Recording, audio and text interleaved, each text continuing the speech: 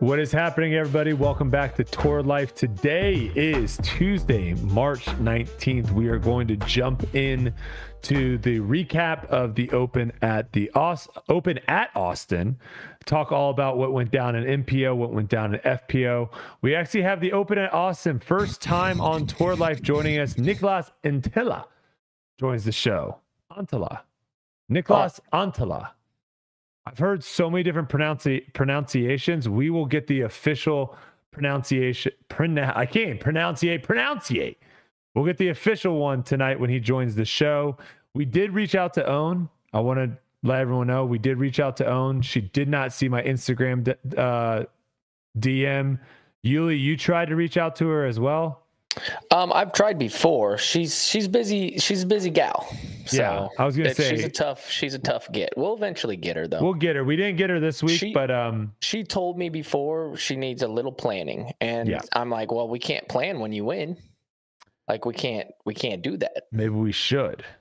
We'll get into that very soon here. We also have the wild story of the week.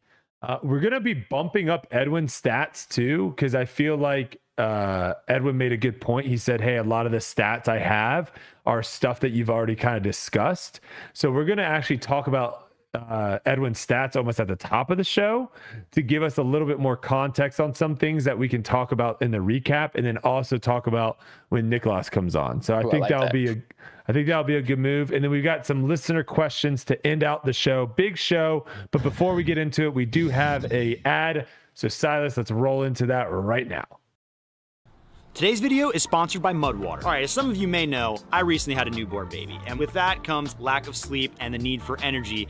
And here's the thing, energy drinks are not the best solution. All that caffeine can make you jittery, it can get you some serious crashes, and that's why Mudwater is an excellent alternative. Mudwater is super simple to make, and it gives a great boost of energy with natural ingredients. Each ingredient in this blend was added for a purpose. They've got cacao and chai for a hint of caffeine and a little bit of that hot chocolate flavor, lion's mane for focus, cordyceps to promote natural energy, and both chaga and reishi to support a healthy immune system. Now, I know what you're thinking. Natural energy made up of mushrooms called Mudwater. How does it taste? I actually quite like it. I think it kind of tastes like a chai tea latte, which I really love. Like any kind of healthier beverage, it was a little intimidating at first, but once I tried it, I realized I loved it. Making it is super easy. You just take a scoop of your Mudwater. I like to throw it in some hot water and mix it up.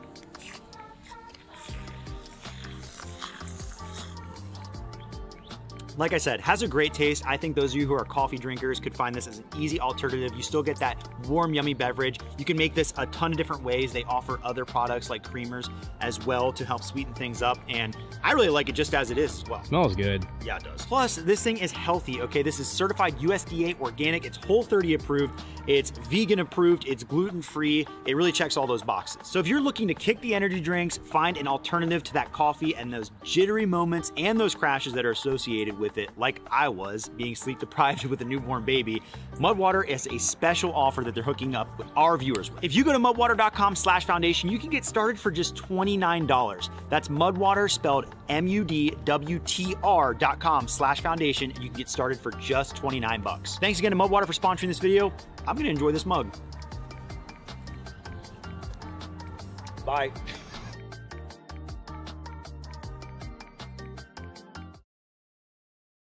For that, and thank you, Mudwater, for sponsoring the Tour Life podcast. We appreciate all of our sponsors. All right, Uli, how's it going, brother? It's off good. Week. I'm back home, man. I'm so happy to be home.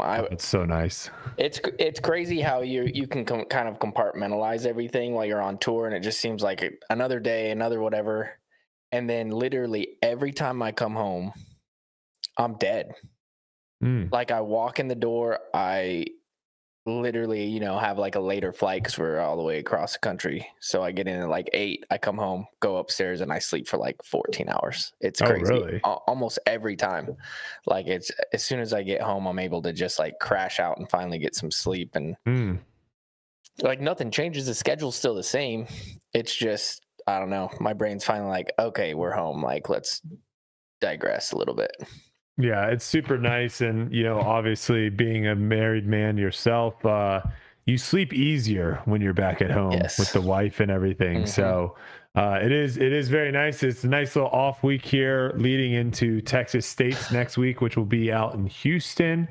But yeah, this past week, we were down in Austin, Texas, which I have to say, timing wise, I don't know if I love the idea of having the tournament during South by Southwest. I think you probably have a lot of maybe your fringe disc golf fans deciding to probably go to South by Southwest over a disc golf tournament. But that being said, I think Austin is an absolutely awesome spot for a disc golf pro tour event. And I'm very happy with, even though I love the tournament in Belton and I thought it was a cool course and they were doing a lot of awesome things to kind of make that course more pro tour standards, if you will. I think what they've done down here in Austin and the fans, it's been awesome. It's been really, really nice. No, I agree. I think the fans were great. The course was pretty good.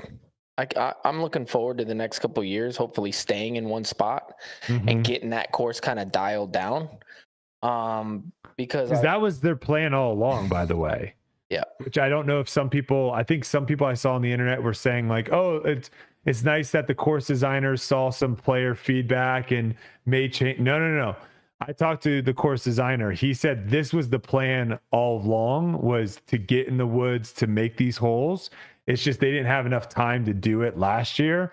So I think we're going to start seeing more and more improvements, which, I mean, these guys know what they're doing. They make good holes.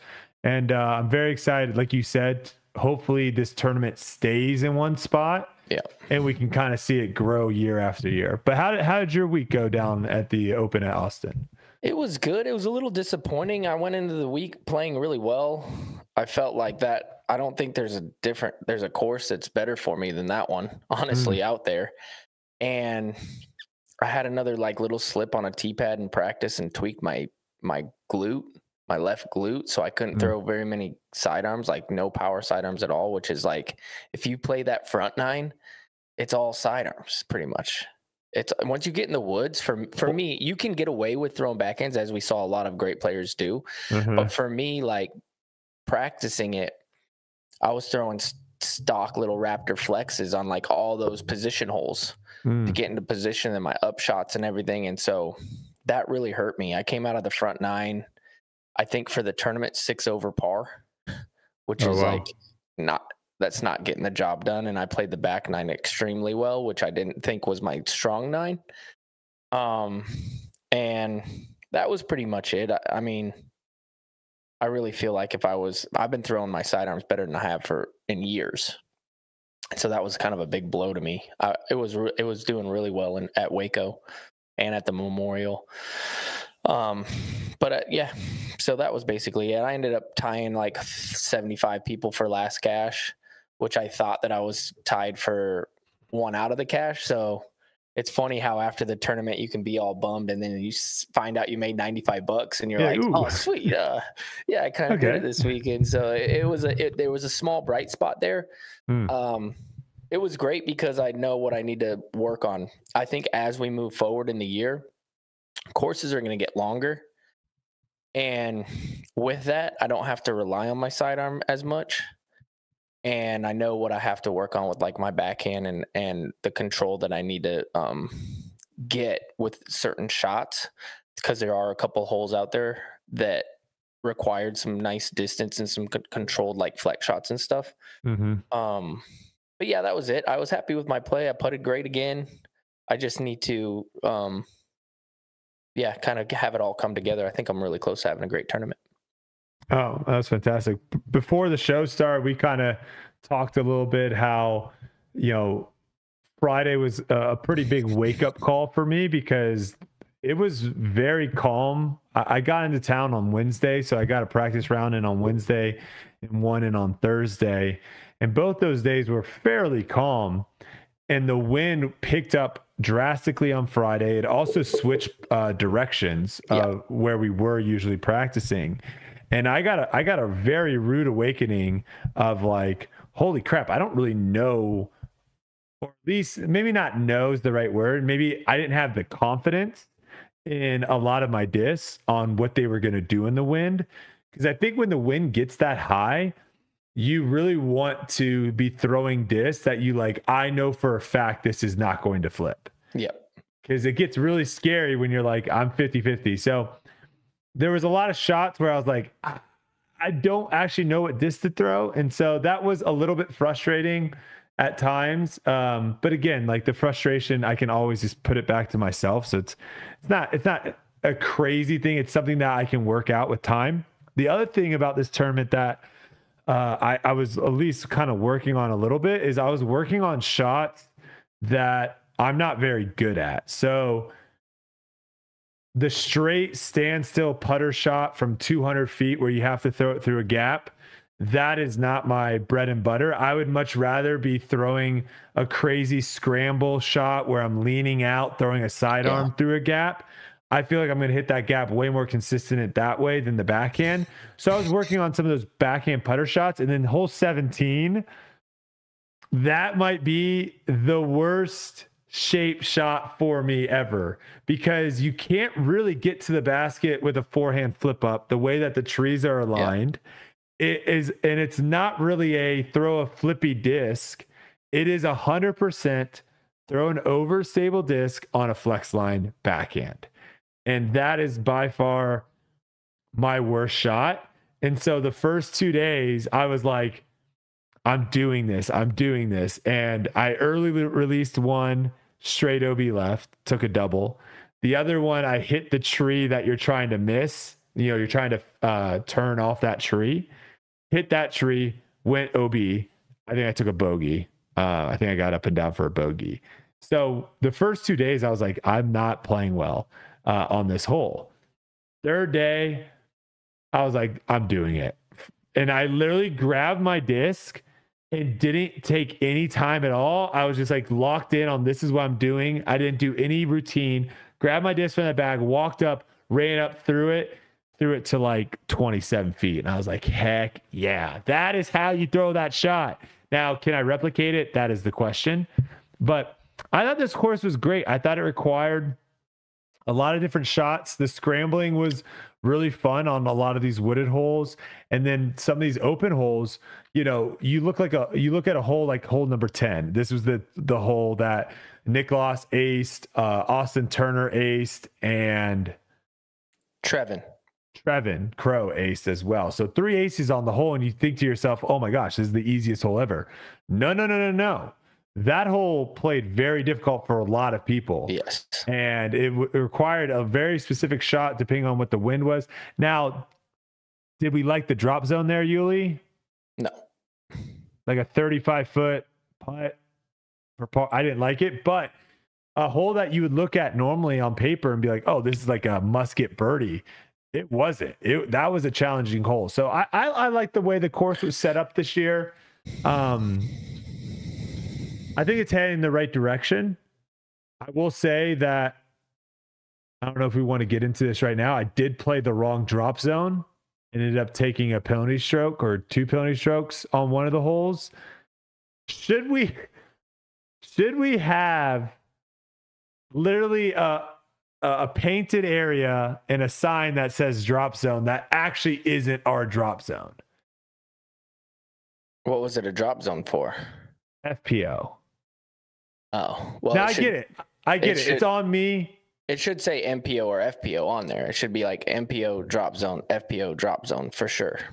It shouldn't just be a drop zone. No, it's on me. Was I kind of making a point? Maybe in the time I was kind of making a point of like, why do we have to play every hole and look at the caddy book to read the paragraph on how that hole plays? To me, there should be like a standardized rule of like how holes play. And we shouldn't like have to always be like, do we go to the FPO tee pad for the drop zone? Or do we go to this drop zone for the drop zone? Do we advance if we cross OB? Or do we have... I don't know. And maybe I'm on my pace of play rant again. But I do think that affects pace of play is when every hole plays a little bit different from one another. No, I think... I mean, it's tough because the facts are we play the same course. It's different. Play on the same property that's different. So we're playing with 2 courses set up at all times. The basket's just not in. So there's all kinds of different T-pads. There's all kinds of different drop zones. There's all kinds of different Mandos. There's all kinds of different drop zones for that Mando. Like, it can be definitely confusing. And I think standardizing it would be amazing. Are we there yet? Probably not. But at least have like MPO on the drop zone, MPO drop zone, FPO drop zone. That's pretty easy. I love the different colored T-pads too at Lake Waco. That was nice. Different colored T-pads, whatever. All those things are super important. And it can definitely get confusing. I mean, there's people in my group who didn't know where to go or what to do. And for me too, there's a lot of provisionals being played. Yes. And this isn't like a gripe on like guys. I was so far out of cash. I didn't care if I was going to take a penalty stroke. A lot of this is it's like spectators. Yeah. Right. Of like, it's confusing of like what's happening. And if this happened on coverage, who knows? What were you going to say though? I was going to say the provisional is a rule you can use to your advantage, which goes into this, which I saw a lot of comments in our last podcast about me not knowing the rules about benefit goes to the player. Hold on that, because we're going to, unless you want to talk about it now, I was going to add, we had a listener question that I think sums that up really well that I want you to respond to if you're okay with waiting. It's up to you though. Ooh, I'm gonna gripe, but okay, yeah. I'll wait. Should I ask the question now and then you can respond? How about that? Yes, please. Okay. This is from William. He says, it sounds like Uli does not have the correct understanding of the benefit goes to the player rule based on the last episode. The rule states when a group cannot reach a majority decision regarding a ruling, the ruling is based on the interpretation that is most beneficial to the thrower. It does not establish a certain level of confidence required before voting yes or no.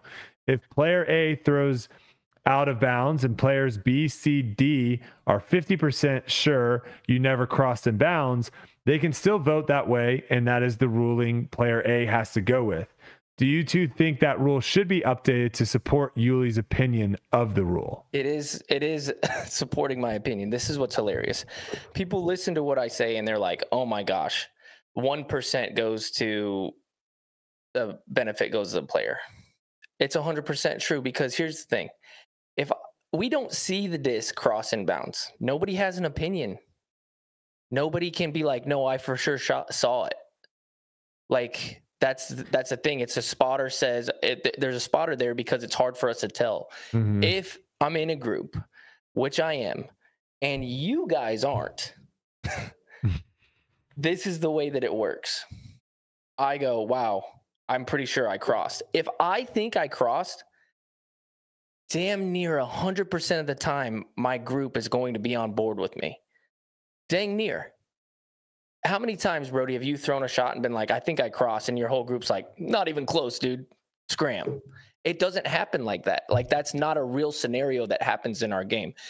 In real life scenarios, when you're having a disagreement with, it's typically a spotter. It's usually not your group, because we're all on the same board of being like, no, benefit goes to the player. Like, it was pretty close. Like, you probably get it. And once in a while, there's one person. I have never been in a group where 3 people told me no chance, and I argued. I go like this. All right, deal, done. I'm taking it back here. I don't have an argument, right? But when there's a discrepancy, the benefit goes to the player. Even if it is 1%. Yeah, it might not be technically, I guess, with what William's saying is it might not be technically what the rule says, but the way that it works on the Pro Tour and like how, we all play with you one another, week after week. If we're not 100% sure, if we can't say, no, man, I saw that disc hit the water, it never crossed. If we can't say that, the majority of players on tour are going to say, well, we'll say you crossed. That's just how it works. Now, the one thing that I always push back on is if we are standing, hole 18 is a perfect example at Waco. Everyone knows that hole.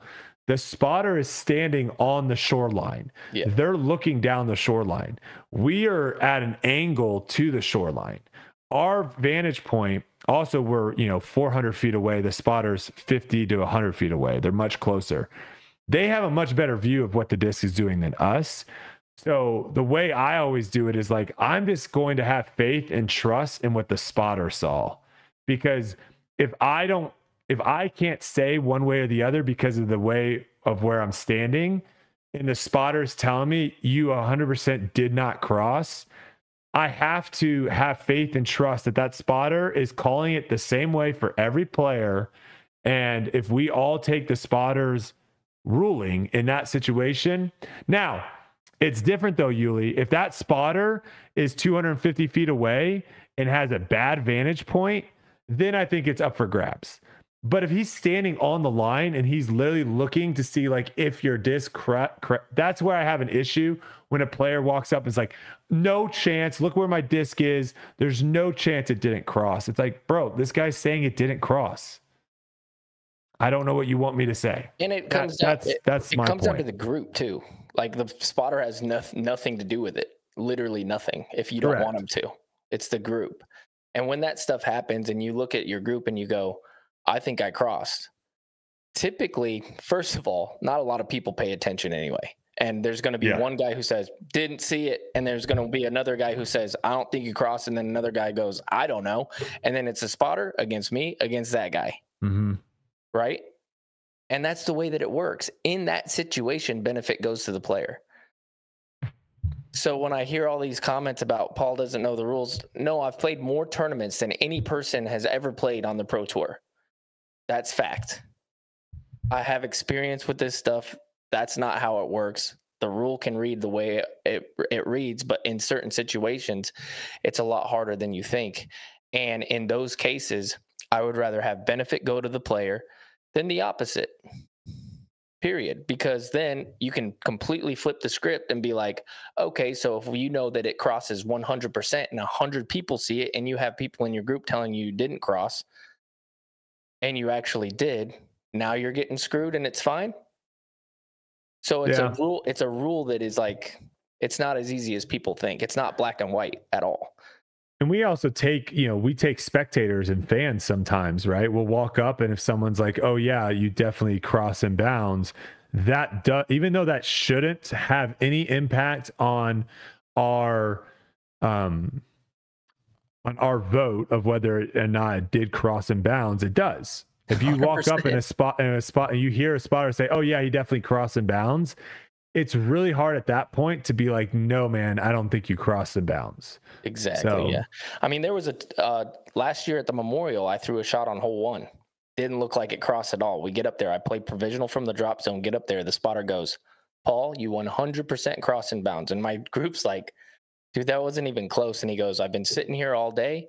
I saw it crest right here. It was a good 3 feet in bounds. And my group's like, okay, so he takes it here then? And I'm like, yeah, heck yeah. It's tough not to. You know, it's really tough. You normally don't ever see that get reversed. The ones that you see get reversed is when the spotter is saying you did not cross. Yep. And the player's fighting for you did cross. That's because you're never going to disagree with the spotter and be like, no, I definitely didn't cross, right? You're always going to be like, well, if the spotter is saying I crossed, I guess I crossed. And it's the opposite, which is, I think that's the one that I have the biggest disagreement. And what I was explaining last week, and I'll restate it again. If you think your discs cross and the spotter says no, that's when I say, are you 100% sure it didn't cross? And if he says, spotter? Yeah. And if he says no, then he's void. He's void. Yeah, and now it goes to the group. That's the 1%. You go, are you 100% sure that it didn't cross? And if he goes, it was pretty close. All of a sudden, now benefit goes to the player in your group, right? Because he has the best vantage point. You look at your group, you can't really see it.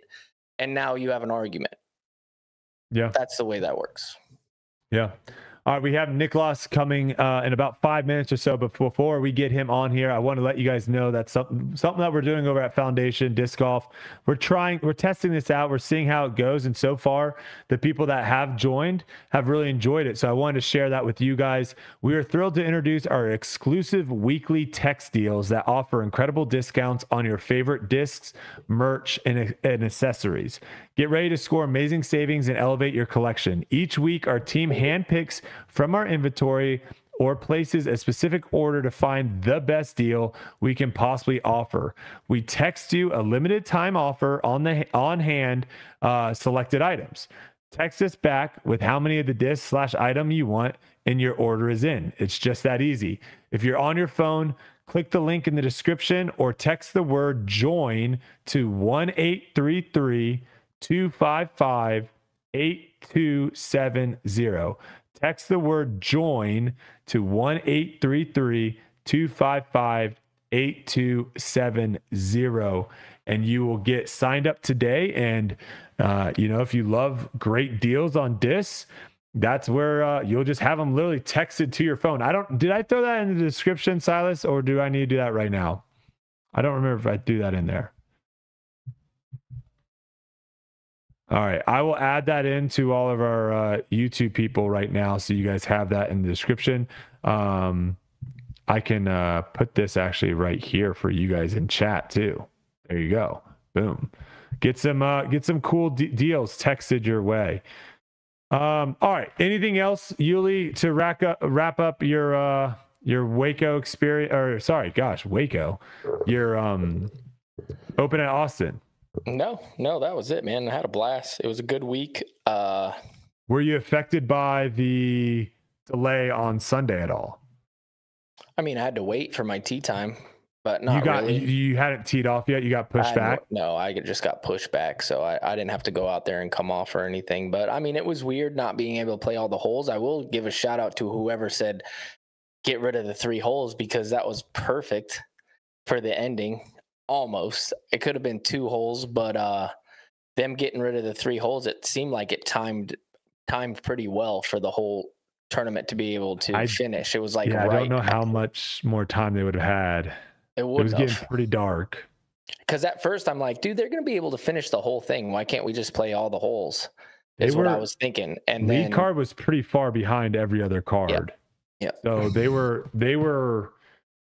Oh man, yeah, they were a good 2 cards behind. The funny thing about that, we'll talk about this a little bit later on after Niklas gets off, but there was a funny I don't know if you saw that interaction between Austin Hannum and Jeff Spring, where I think I was on the 2nd or 3rd card out that final day, and we were like, if we skip these holes, because FPO wasn't skipping, FPO played all 18, we're like, we're gonna jump FPO.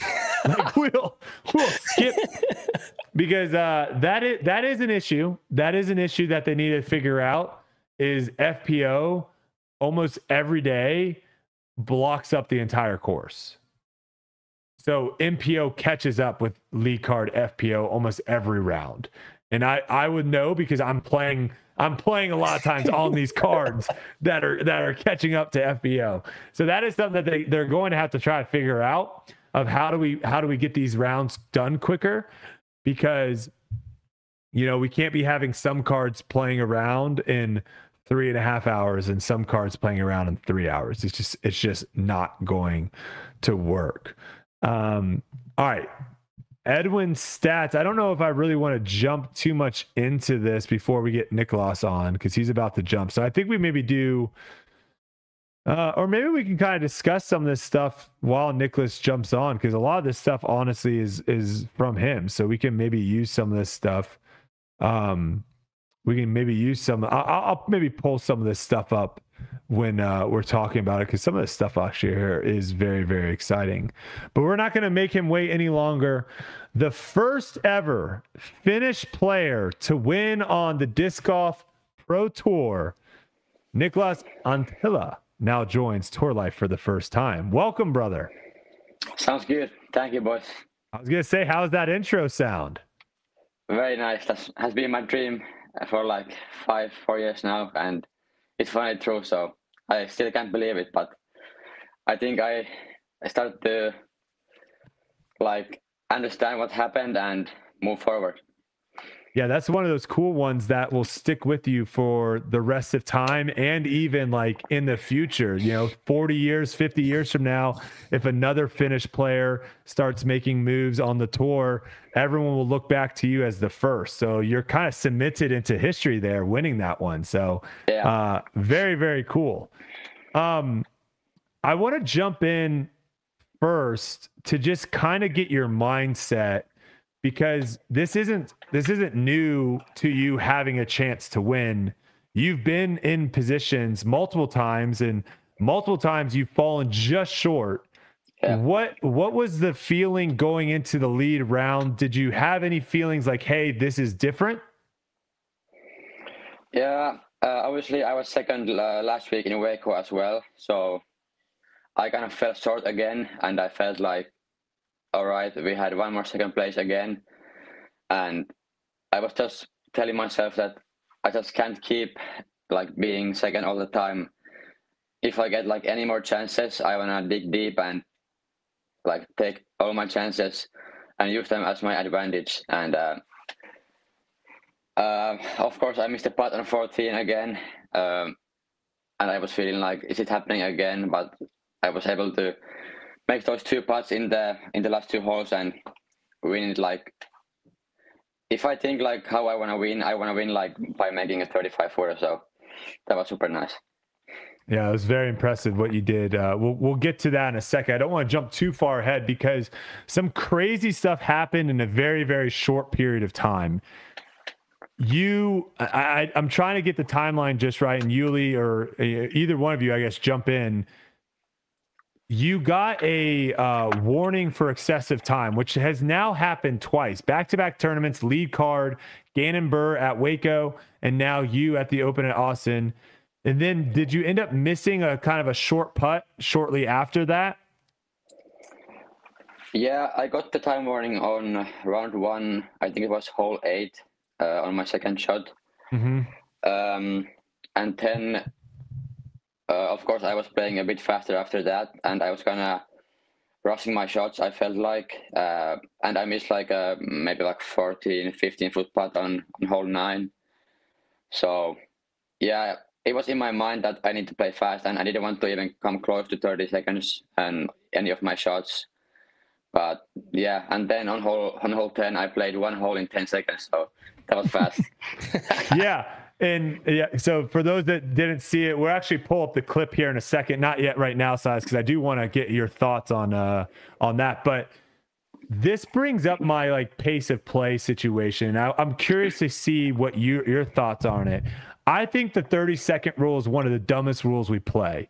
And I'll tell you why.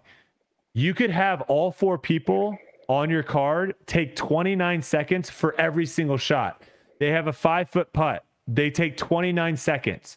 You could do that, and there would be no rules that you could call against this card. They're playing by the rules, and they would back up the entire course. It would be an absolute nightmare to play behind a card like that. So like what you just said, you started playing a lot quicker, and you took 10 seconds to play 1 hole. Do you like the way the rule is currently set, or would you like to make it to where, hey, there's certain shots that I'm going to need a little bit more time, but when I get to a 20-foot putt, I'm not going to take 30 seconds. I'm going to take 10. And that's going to kind of catch us back up to how fast we should be playing. Yeah, I think, especially in disc golf, if you go to like a deep rough, you will easily take like 45 seconds on a shot. But then again, if you have like a 250-foot hyzer shot, like nothing on your way, I think you should take like only 10-15 seconds to maybe look at the wind and stuff. I don't know what I think about like the 30-second rule. I think it's all right, but there is definitely like situations where it's really bad as well. And for me, it's just like, because I got the time warning from like DGPT staff member, not a player. Yeah. And then I was not the only one using like over 30 seconds on 1 shot. And the same guy was there for the whole round. And I was the only guy who got the warning. So I think that's like, I felt a bit dumb about that, because especially with the same guy being like following us on the whole round. Yeah, I think the clip that or the shot that you ended up getting, I think you ended up taking roughly around 50 seconds. And it's like, the rule is, if we're really calling the rules out here, like you said, any time over 30 seconds should be called, whether it's 31, 32, or a minute and a half. And Gannon was on last week, and he was talking how he was asking the guy, like, when does my 30 seconds start? Like, I would like to know when my 30 seconds, and the guy couldn't give him a clear answer. And I think that's a big issue too. A lot of people are looking specifically on how long are you taking to throw your shot, right? Are you doing a bunch of pump fakes? And my thing is, like, I actually don't think that's the big issue here. I think the big issue is, how long are you staying on the tee pad and talking before the next person's throwing? How long is it taking you to walk 450 feet to your tee shot? Like, are you just walking the park doing this? Because I can get to my tee shot in 20 seconds, and there might be some people taking a minute. And those are massive gaps. Uli, what are your thoughts on how, do you like the 30-second rule, or do you think it needs to be changed? Because we're seeing it now affecting multiple tournaments. Yeah, I can't stand it. One of the things is, I think we should all get like a minute. I think there should be a minute, because then it wouldn't even matter. And I think you should get an extension of your minute as well. And I've had a lot of pushback of that, people being like, a minute, that's crazy. And I'm like, yeah, but people are taking a minute anyway. That's my whole thing. Like, I don't have a problem with taking 30 seconds to throw. I'm a fairly quick player. But there's times when the wind picks up and I'm putting where I'll use a little extra time, and I don't get called for it because I'm typically a quick player. And I'm not sitting there counting. Like, I have an internal clock that's like, okay, this is taking a little bit. This is taking a little while. I should probably pull the trigger, and then I do. Once that internal clock is like, okay, I'm taking the excessive time, I have that. I think every player has that. And if it was a minute, we wouldn't have to worry about it. And then it comes down to what I think, if you had a minute, what it should be is, here's how long it should take you to play around. If your card is not keeping up with that pace of play, your card gets the warning. Your whole card. Like, hey, you guys need to pick it up as a card. And then if it's just one player, you can be like, well, it's him. And then it's like, well, it doesn't matter. You guys need to keep going. You guys need to keep up the pace or whatever. And a lot of people don't like that too, because it could be just one player. But at the same time, it's all about pace of play. So what is the correct pace of play for your card to keep moving so you're not backing up the whole entire place? If you get in the woods and you have a tough lie, if you don't take the proper amount of time to find the right route, to know where the basket is, to know where your layup is, it could take triple the time. You hit a branch right in front of you, rushing your shot, and now all of a sudden you're back in the woods again. And now you take another 30 seconds. You don't have time to go look out. You throw it out of bounds. You rethrow. You throw out of bounds again. All of a sudden you just took 4 minutes because you didn't take your time. You know what I mean? And that's something that people aren't thinking about, but that's for real. When you kick really wildly in the woods, especially on a course like Waco, like, you're in a spot that you have no clue what's going on, and you've never been there. It's not like people are just marching into the woods being like, oh, if I hit this tree, I'm going to go 50 feet in here, and now I got to figure out how to get out. So I think there's a lot of different things, but I think what it comes down to is pace of play for the whole tournament, not just individual players. Yeah, individual players should be allowed to have an allotted amount of time so that they can best perform and give the people who are watching at this point, because that's what it is. It's a product that people need to be able to pay attention to and see and perform and get the best for whatever they're paying for. And the two things I was going to add to that, Niklas, is like, for that specific instance where you took, 50 seconds or whatever, if you would have sprinted off the tee pad and gotten to your disc, right? I think the 50 seconds would have not slowed down. Like, by the time you were throwing, the card is probably just showing up. So I think that's another thing, is like, if like you're going to be the first one to throw on your card, you had the worst tee shot, you're going to be the first one to throw, and you're the last one off the tee pad, and you're like slowly getting that's a major issue. Now, I did want to ask you about the caddy situation. Did you have a caddy during that round? Round 1, I didn't have a caddy. I only had caddy for the last round. Okay, and was that Tomas? Yes. Okay. I think that also plays a role, because I think when we're watching it live, I can see your brain, and I'm trying to speculate what you're going through. Oh, is he trying to throw like an overstable like flex shot to like flat, or is he thinking about maybe throwing a forehand? Like I'm kind of trying to understand what you're going through, but because you don't have a caddy there and you're not verbally talking it out, I think it feels like a long 50 seconds. Yeah. If you would have had Tomas there and you guys are talking and you're like pulling one disc out and he's like, I think for a viewer, that 50 seconds goes by super fast. And then honestly too, like I think that's super interesting. Like I want to hear that. And so I think that's something too with the coverage of maybe when we do get caddies, maybe when we do get mics to where we can hear you guys, like that to me is, I would love to hear 40 seconds of you breaking that shot down. Like, I think that would be fascinating to everyone. So we'll see how it goes. It is going to be an issue because we've had a lot of these tournaments now where we're almost playing glow golf. Did you have a glow disc in your bag just in case? Yeah, I had multiple. I had like 3 at least. Okay, so you were prepared. I want to say one thing into the 30-second rule. I think that the problem is not if somebody is using like 35 seconds on one shot. That there is some people that are moving like so slowly on a course. Like there has been so many times that people throw their tee shots and then we walk to the disc, and then I have been by his disc for like 1 minute and the same guy is still on the tee pad drinking something or eating something or talking to somebody. I think that's the problem, not like the 35 seconds on one shot. Yeah, and I'll put it out there. I've played with you a couple times now. You are by far not a slow disc golfer. So I just want to stop that narrative. I don't think that narrative is starting, but if there are people out there being like, oh, he got a time violation, he's slow. No, he's not. He plays very quick. And what I like to call like ready disc golf, of where hey, it's my turn, I'm going to throw, and we're not sitting around waiting. All right. Did you happen to see the Sports Center clip? Yeah, I saw it. Okay. And I heard it. All right, we're going to play it here because I want to get your reaction. Oh, that link? How much time do you need for it to just pull up? Oh, we don't have a way of just pulling it up real quick? Okay. Oh. Okay, it doesn't have to be like super nice. You can just pull it up literally on like if you want. It's just on Twitter.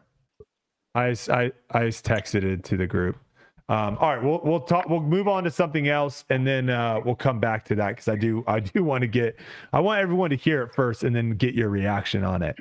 All right, let's fast forward a little bit to the final round. Let's go back to the final round real quick. Hole number 6.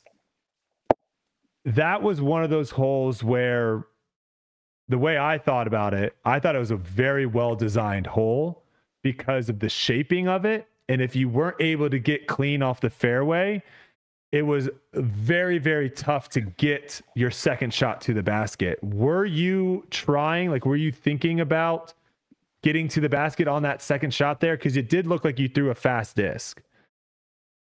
Yeah. Thinking about it now, I made a dumb decision on that one. I was going with like PD2, which is like 12-speed driver. I was saying like not go for the basket, but like skip it like behind the corner and then have like 120 feet to the basket for easy par. I should have just like went with slow disc and just played for like 220 feet. But yeah, that was a double bogey on that one, not ideal, and that made me like work harder for the last holes. Do you like that kind of course design though, of where it's not all like gas? I feel like a lot of courses we play on tour, and I mean, you saw it on this course too a little bit, right? When the wind was down, Gannon shot the course record at 14 under. Yeah. You had some really good rounds as well. You were pretty consistent from round to round, but like, do you feel like all of a sudden those first 5 holes, right? It's like gas. Like you got a birdie, you got to try to eagle hole 5, and then you get to this hole here and you throw one bad shot and you're like, well, I got to still try to bird. Like, was that a hard transition in the moment for you to be like, wait a second, like if I just chip, get a par and move on, all things are fine? Yeah, that was weird because I felt like, as you said, first 5 holes are like pretty simple, nothing too special on those, and then hole 6 and hole 8, I think you need to like almost like survive those holes, and you are happy with a par on those holes. And as you can see, like the double bogey happened so fast. Yeah, it did.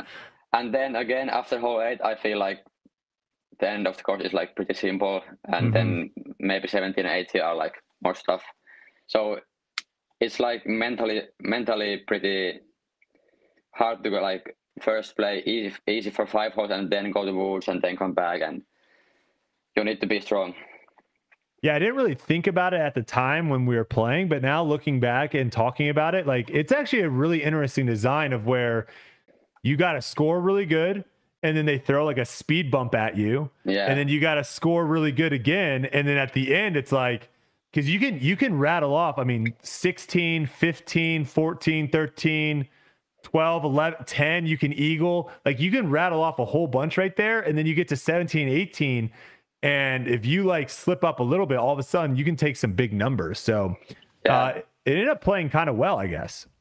Yeah, and I think that, for example, I think I had a 6 on hole 6, and Joey on my card had a 3, so that was 3 strokes on 1 hole, and then hole 8, he took a double bogey and I birdied. So it happened right like super fast.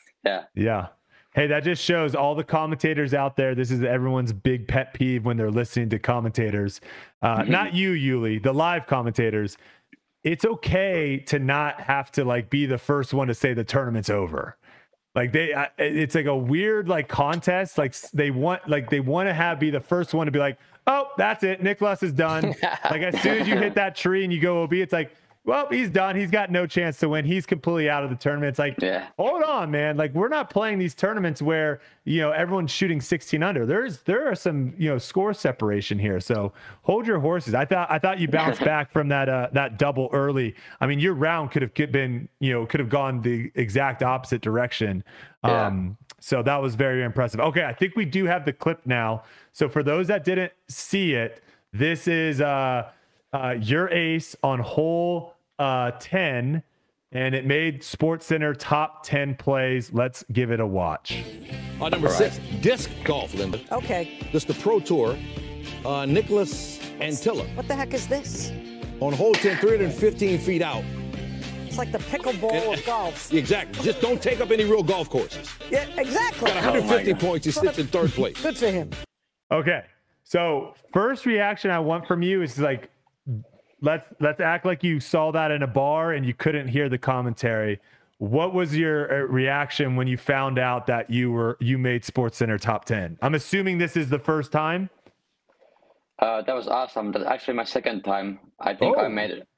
I was also number 6 in 2022 Tour Finals when I made the long eagle on hole. Yes. Okay. 15 maybe.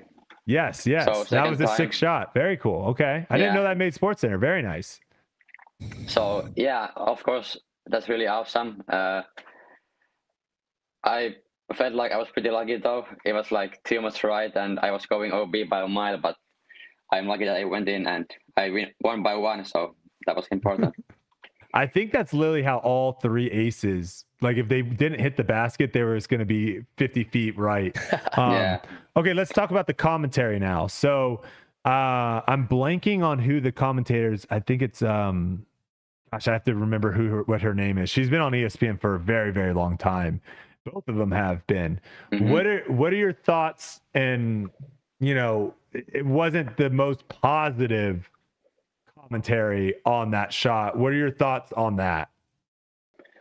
Yeah, I don't really care, but when I think about it more, I think it makes me feel a little bit sad, because if disc golf is somebody's like passion and they really like to do it, and then they hear like somebody talking about it in that way, I don't feel very good about that.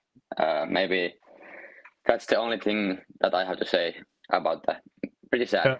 It's Linda Cohen, by the way. Thank you to Brian for letting me know. Yeah, I'll touch on that real quick, and then Uli, I want you to hop in because I'm curious what your thoughts are. I think sometimes like this kind of just puts in perspective a little bit because we get in that disc golf bubble sometimes.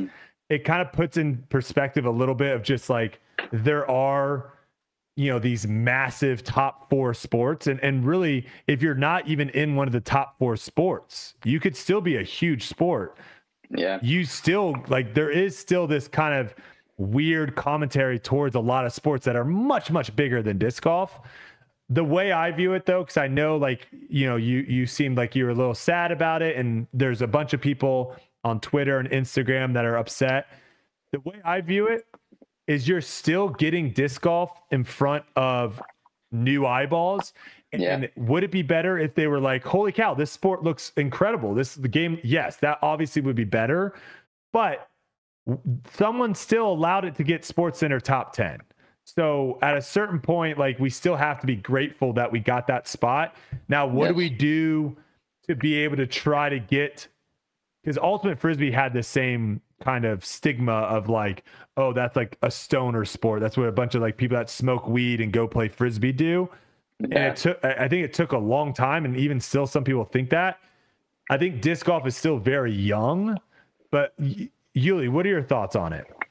I think it's hit and miss, really, with who's announcing it, what they had for breakfast that day. It really is, because they're seeing this and they have to come up with something on the fly. And that's sometimes tough, especially with something you probably haven't seen before. There's been times where I've made the top 10 and it was awesome, and there's been times when they made complete fun of me.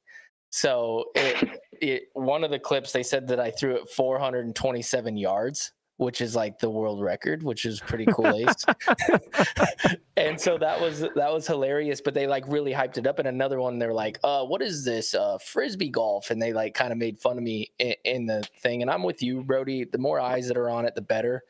But I also think we got to give the commentators a little break, because they have a tough job of all of a sudden they don't probably know what's going to pop up, and they just have to come right up whatever comes to their mind. And so if I'm doing that, and let's say it's the throwing marbles world championship, and I have to commentate on something I've never seen before, I'd probably, whatever comes to mind comes to mind. And I don't think we should take it too seriously, probably. I don't know. I mean, I haven't watched SportsCenter in a really long time, but I don't know if they do it like they used to. They basically would film one, and then I think they would re-record a couple of times. So you would get a different iteration of, and the top 10 throughout the day would sometimes change too. Some would drop off and new clips from that day would pop in. And so you would sometimes hear the same person, they're now seeing it for the 3rd time. And so I don't know if we have any other clips of that, Niklas, but you might have another clip from that is a little bit more positive that maybe you can put in your memory bank, hopefully, for you. But no, very cool. I mean, it's always very cool to see disc golf on TV like that. And whether it's in a positive light or not, there are some kids, I'm sure, out there watching that to be like, oh, that looks sick, I want to go try that. So very, very cool to see. All right, let's jump ahead now to hole 14. Now, you're not going to end up playing the next 2 holes, which are pretty much, most of us are thinking those are birdie holes. You're going from hole 14 straight to 17 to 18. You play hole 14 absolutely perfect. You throw a great tee shot, put yourself in a good position. You throw a great up shot to give yourself, what are we calling it, 15, 18 feet? Maybe 15, 14. It was close. I was trying to give you the benefit. I was trying to give you the benefit out there, Niklas. You're going to be like, 18, 20. It was close. Now, did you do 1 or 2 extra pumps there? Was that a little bit of a longer routine than your normal putting routine? Pumps. Let's not give them any more breaks. Did you stand over that putt a little longer than you would normally stand over a 15-footer? Yeah, a little bit. There was some people moving behind, and that's not an excuse for that one. It's 15-foot putt. We should make it every time. I knew the scores before that putt, and I knew that if I was going to birdie out, I was going to win by 1, I think, at that point, if Kai was going to birdie 18. So I knew the situation, and it kind of reminded reminded me of what happened in Winthrop in 2022. It was actually the same hole as well, hole 14, I think. Yep. Yeah. And that, to me, like the way you... Go ahead. What was going through your mind? Was it the pressure? And so you had all those thoughts, you had the people behind there, and you're sitting there over it, trying to obviously block the negative thoughts out for a second. At what point, because I feel like people who are listening don't understand like the thought process that goes into situations like that. Like, at what point were you like, okay, I got to pull the trigger?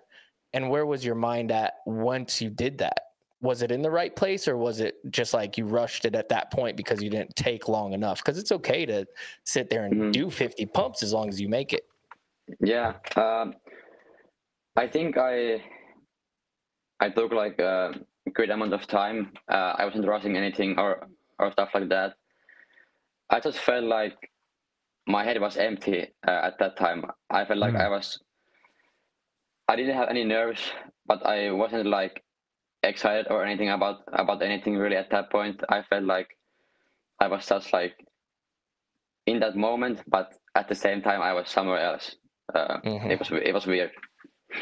Now, walking off that green, what's going through your head as you make the walk to hole 17? First off, already kind of a weird situation, right? Because we're normally walking much shorter distance and then off to the right. So now we're doing something that we haven't done, where we're skipping 2 holes and walking to another hole. What are the thoughts running through your head with 2 holes to play, and after looking at scores and knowing, hey, if I birdie the last 3 holes, I win, taking a par there? And I want to add to that, knowing that there's 3 holes gone now, being the leader to start the tournament, that could be like, oh, sweet, no more holes. Like I have the lead and we're getting rid of holes. That's a good thing for me. But at this point, was there any thought of like, dang it, I wish I had those holes back? Just to add that question. Yeah, they really took away like the 2 of the maybe the easiest holes on the course, 15 and 16. Those were pretty simple holes. For me, 17 is like surprisingly easy because I like to throw those flex lines, and I felt pretty comfortable on that one. We got to hang out then, Niklas. I was talking before you came on. I was like, that is my least favorite shot to throw on disc golf.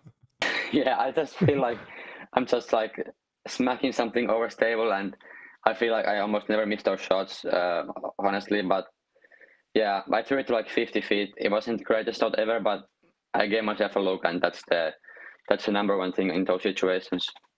Did you feel like you pulled that tee shot? Because as I was doing commentary, it looked like you threw it and your eyes were like on it, like right away, like, oh no, I pulled it a little bit, or did you peer it? It was a little bit too much right and a little bit too low. I think it was like a bit higher. It would have some time to like come back and maybe skip a little bit more on the left. It was a good line, but just a bit too low, I think. Okay.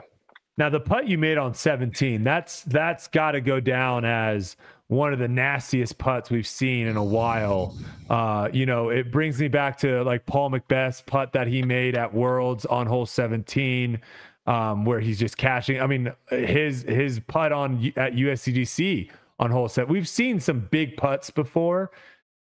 After missing that short one on the previous hole, was it, looking back at it, was it actually nice to have like a 50-footer instead of having like another 20-footer right away?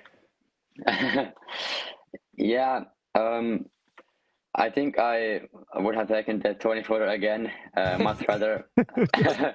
It was so far, and also it was pretty dark at that time, so I didn't see the basket as good as I maybe wanted to, but I knew that if I want to have a chance to win the tournament, I need to make that putt, and because we didn't have any time for playoff or stuff because it was getting so dark so fast. Had they mentioned any of that to you guys during the round? Like, were you guys getting updates on what they were going to do? Because so many of you guys were so close together. No, I didn't know anything. All I knew that we were going to play 15 holes, and that's it. I wonder if they would have just like brought out some like cars to hole 1 and just thrown the headlights on the basket. That could have been electric. Yeah, but even if we like tied with Kyle, it would have been like 2 winners maybe. Is that even a thing? Oh, you think they would have just done co-champion? Yeah, and that like jump, they did with Ricky and Calvin that one year at Ledgestone, I think. Yeah, I don't want to have like my first win to be like co-champion. No, I'll take it. All right, let's go to hole 18. So you birdie that hole. You're standing, you're walking to the tee pad. Are you looking at scores? Are you seeing where you stand? Yes, I know the situation, and also I was playing with Gannon. He told me that, hey man, he's like, we are always doing that thing. Hey man, hey man, you need to birdie 18 to win. Let's do it. And he was like cheering me on and stuff. And I'm really thankful for him. We have been fighting for like a couple tournaments in the past, and it was really nice to see that he is like cheering for me in that moment. Yeah, and you just absolutely throw the absolute perfect shot on hole 18. That was beautiful. Did you was that your play all 3 rounds, to be that aggressive off the tee, or were you a little bit more aggressive knowing that you have to birdie that hole? I was even more aggressive on round 1. I think I threw like PD, and now I threw FD, so that's like 7 speed. Okay. I went OB right on round 2, so I was going just like a bit more stable, so I can go like a bit more flatter, and yeah, I threw it very good. Yeah, it was incredible. And then, like you said, I think the way you ended it with that big 35 footer, I think that is, to me, that's like the icing on the cake versus you throwing your upshot to 5 feet. I'm sure you would take both. But looking back at it, knowing that if you were going to make both of them, the 35 footer, let's be real, like that was epic. The emotion that you showed after making it, like what is all that like going through? I mean, you're not like an old guy. It's not like you've been on tour trying to win forever. So like, where did that emotion come from? I think there's many things that like affect that moment. I think also the fact that I was second last week and it was so close, and I threw OB on 17 and kind of lost the tournament on that hole. And also that there have been so many times that I'm in the backyard putting and I imagine like, all right, Niklas, this is for the win in a big tournament. And I was just thinking like, if I make this putt, I would be so happy after all those second places and all those close calls and mistakes in the like right moment. So I felt like so relieved, I would say. Did your phone blow up after you won? Because I mean, what time was it over in Finland? It had to have been super early, right? Were people watching you? It was like 3 a.m. But all my family, all my friends, they were up watching, and it was cool. It was absolutely crazy. Yeah. Wow, that's nuts. That is very, very, very cool. All right, we got a couple. Go ahead, Uli. Yeah, go for it. What about like, so Finland's obviously this country that just loves disc golf. It's so popular over there, and obviously being the best player right now over there, you and Vino. Mm-hmm. Who are your like heroes?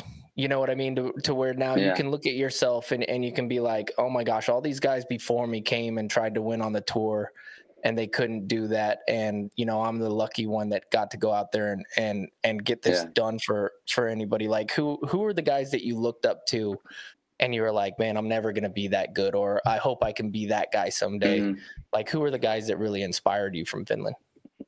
There's many guys. I think I would say Seppo is the biggest one for me. He was very good when I was starting disc golf in like 2015 or 2016. Also Pasi Koivu, Jussi Meresmaa, and even Väinö. Väinö was very good as well when I started, and he still is. And it was funny because Seppo kind of took Väinö to US for the first time and kind of made Väinö feel good in US and stuff. And then Väinö took me to here in 2022, and now I won the tournament for Finland. So it feels like I made Finland proud, maybe. Not maybe. Yes, you did. How has that been, transitioning from playing, even in Europe, playing around Europe, to now you're not, I don't know how long you're planning on being over here before you go back. Like how is the travel? How is being away from home for that long? Yeah, I usually do like anything between like 8 to 12 weeks. It's a long time to be away from home and family and stuff. I'm doing like more flying back and forth this year, so I will do 3 trips, and I will actually have more tournaments in US than last year, but I will fly more. And I feel like playing in Europe has been like different for me always, and now I finally feel like the disc golf is feeling same for me in US right now. So it makes me like play a lot better. Obviously, I need to think as much, and I feel more like at home in US right now. What were some of the differences? Like, what were some of the things that stood out to you of like, hey, this is different than what it feels like playing in Europe? I think everything. I'm so far away from home. It's like 15 hours of traveling to get back home. Language is different. You guys don't even understand me all the time because of my English and stuff. You're doing a great job, by the way. There was a couple comments on here too saying it's very impressive that your second language jumping on a podcast and talking with us. So you're doing a fantastic job. Thank you. Yeah, it's almost everything. Food is different, almost everything. But I finally feel like I'm almost like playing in Finland, if that makes sense. And it makes me like just focus on disc golf and don't think about anything else than playing the tournament. We do have Cinnabon here, though, Niklas. We do have Cinnabon. And Chipotle. Yes. Chipotle. Yeah. Favorite ones. I like the American food. It's good. What about this? I really wanted to ask you this question. So coming into like this tournament, you obviously lost the weekend before, and you've had some second places. USDGC comes to mind. But you're also playing against the best players in the world. That's one thing that the U.S. does have is the Pro Tour, right? And so anybody can win any single weekend. And you have these monsters like Ricky and Gannon and Macbeth and Kyle Klein and all these guys. Did you, in your mind, are you thinking like, no, I'm a monster. I'm like these guys. Like, this is where I belong. This is who I am. And like, what is that like playing against them and being like, for example, like you're kind of short in stature and you're a little bit unassuming, and the Finland culture is very quiet, and you guys are so humble in your approach to the game, which is nice because then when you win, that electric celebration was awesome for all of us because we see the calm, cool Niklas, and then you win, and then the emotion comes out. So I feel like in America, like we're all kind of like a little bit cocky, you know what I mean? All the time. Like we wear our confidence on our sleeves. And it's hard to tell with you guys, like inside, is Niklas like, no, I'm a beast. Like these guys can't hang with me, or do you have a lot more respect for their games and stuff and you just kind of go through a process a different way?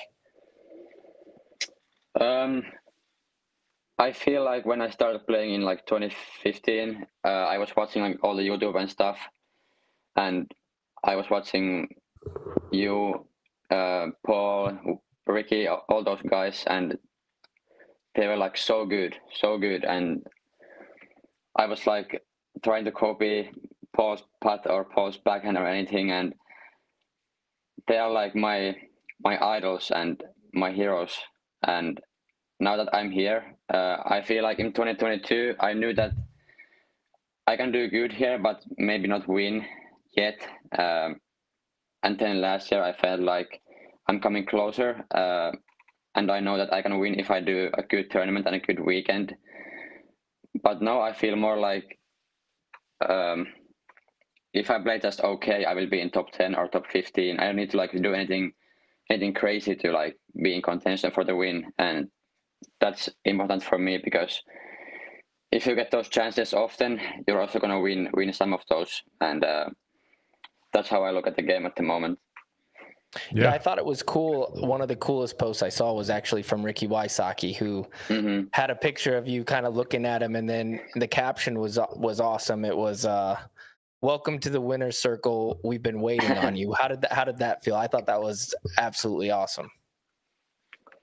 Yeah, that was awesome.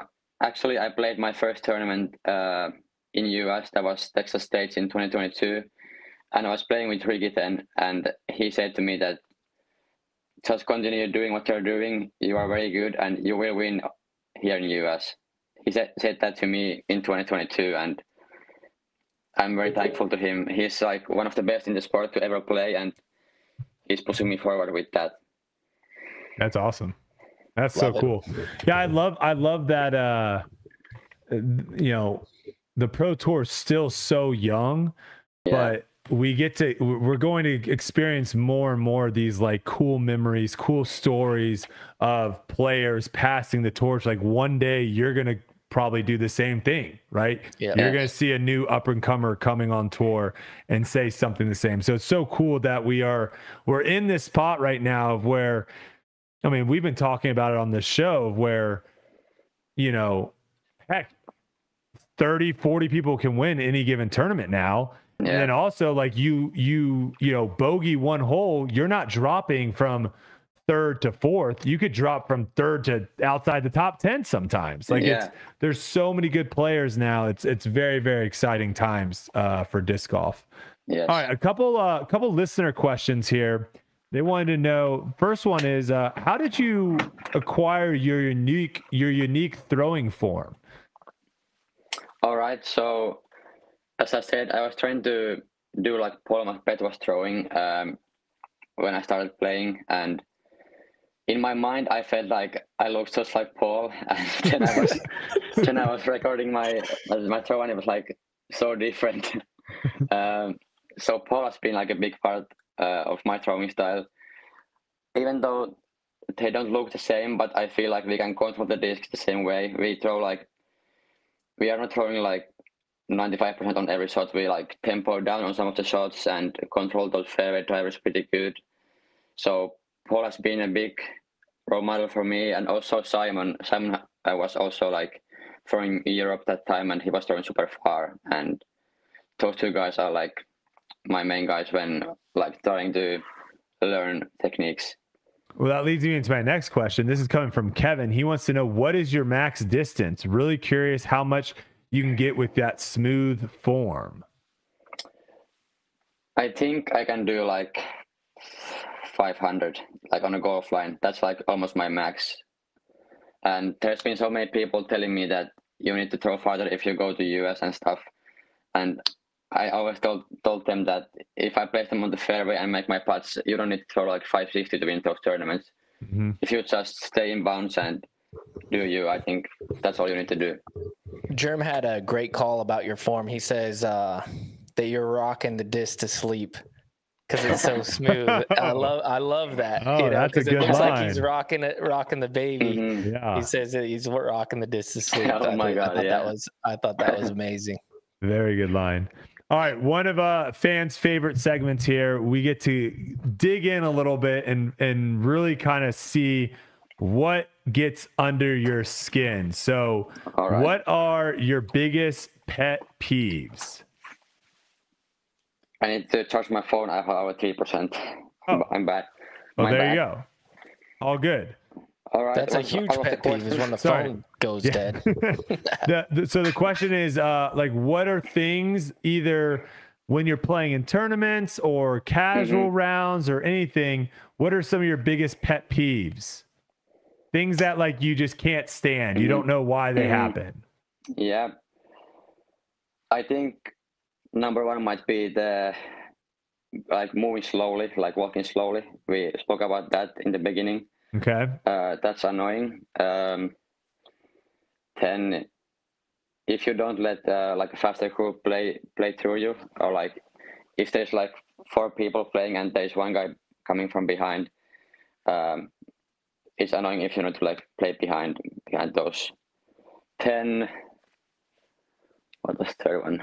I know I have something that's super annoying. I just know if I ever get a chance where we're playing, I'm just going to moonwalk to all my discs to really annoy you. Yes. Slowly just walking backwards to my disc. I saw your latest episode and somebody said pump fakes, and that's also annoying, but I do it myself, so I don't know if I can say that or no. That's also annoying. I would say pump fakes. I'm sorry, guys. No, I think pump fakes are fine. It's just when, like we were talking about, and again, your putt on hole 14, that is a different situation than the second hole of a tournament from 15 feet, right? Like those two things are very, very different, and they should also be, I think, handled differently. You know, I don't think we should be trying to rush the very end of a tournament. Like that's when the drama builds. That's when you can build that story. But if we're on the second hole, brother, and you got a 10-footer and you're like, I'm like, this round's gonna be a nightmare. We're in for one here. All right, Uli, he kind of answered his question a little bit with the throwing, but there might be another answer here. So go ahead. Out of everybody on tour right now, who do you look at? And it could be any part of the game, and you're like, oh man, that's nice. Like, I'm a little jealous of that guy. Like, who do you look at on tour and you're like, it can be anything. It has to be AB. He's always AB. It's like, it's always AB. I know it's a boring answer, but he's just, when he's throwing far, it's just like, I don't know what's happening. It's like, I can do like half of that, what he's doing. So if I had that, I would be so good. He also does it in such a way where it doesn't look like the way he looks when he throws in distance contests is vastly different than the way he throws in tournaments.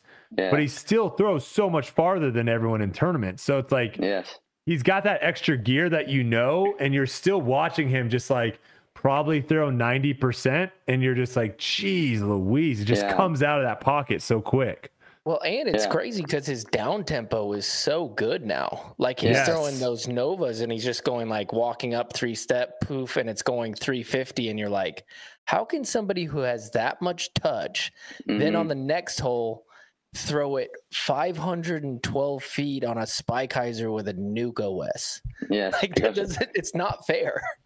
Yeah, because I know so many guys that throw like as far as AB does, at least like almost, but they have no touch. They can throw like slow, and I also feel like AB is like using the distance he has to his advantage on the course, and that's very good one. All right, I want to leave you before you go here. I want to leave you with a couple stats. This is coming from EDWIN Stats here, our statistician. You may or may not know these, but you are actually the 4th European to win an MPO Elite event. You are the 3rd player since 2019 to ace and win in the same event. The other two being James Conrad, Worlds 2021, and Paul Macbeth, MVP Open 2020. So that's a nice little group that you're a part of. And then your 66% birdie rate, that is the highest birdie rate of 2024. Only 2 players had a higher birdie rate at an elite event in all of 2023.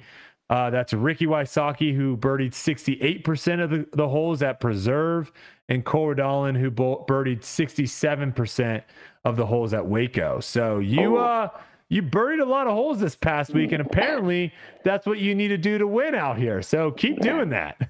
Yeah, and then you can also double bogey hole 6 when you do that. I'm gonna hold that. I'm gonna hold that to you. I'm never gonna let you forget hole number 6. When you pulled out that driver, I was like, "What is he doing right now?"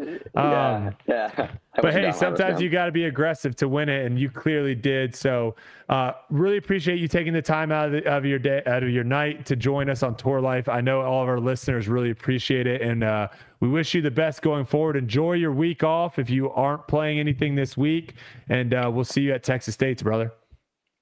All right, thank you guys here in Houston. Safe travels. There you have it, the 2024 Open at Austin champion, Niklas Anttila.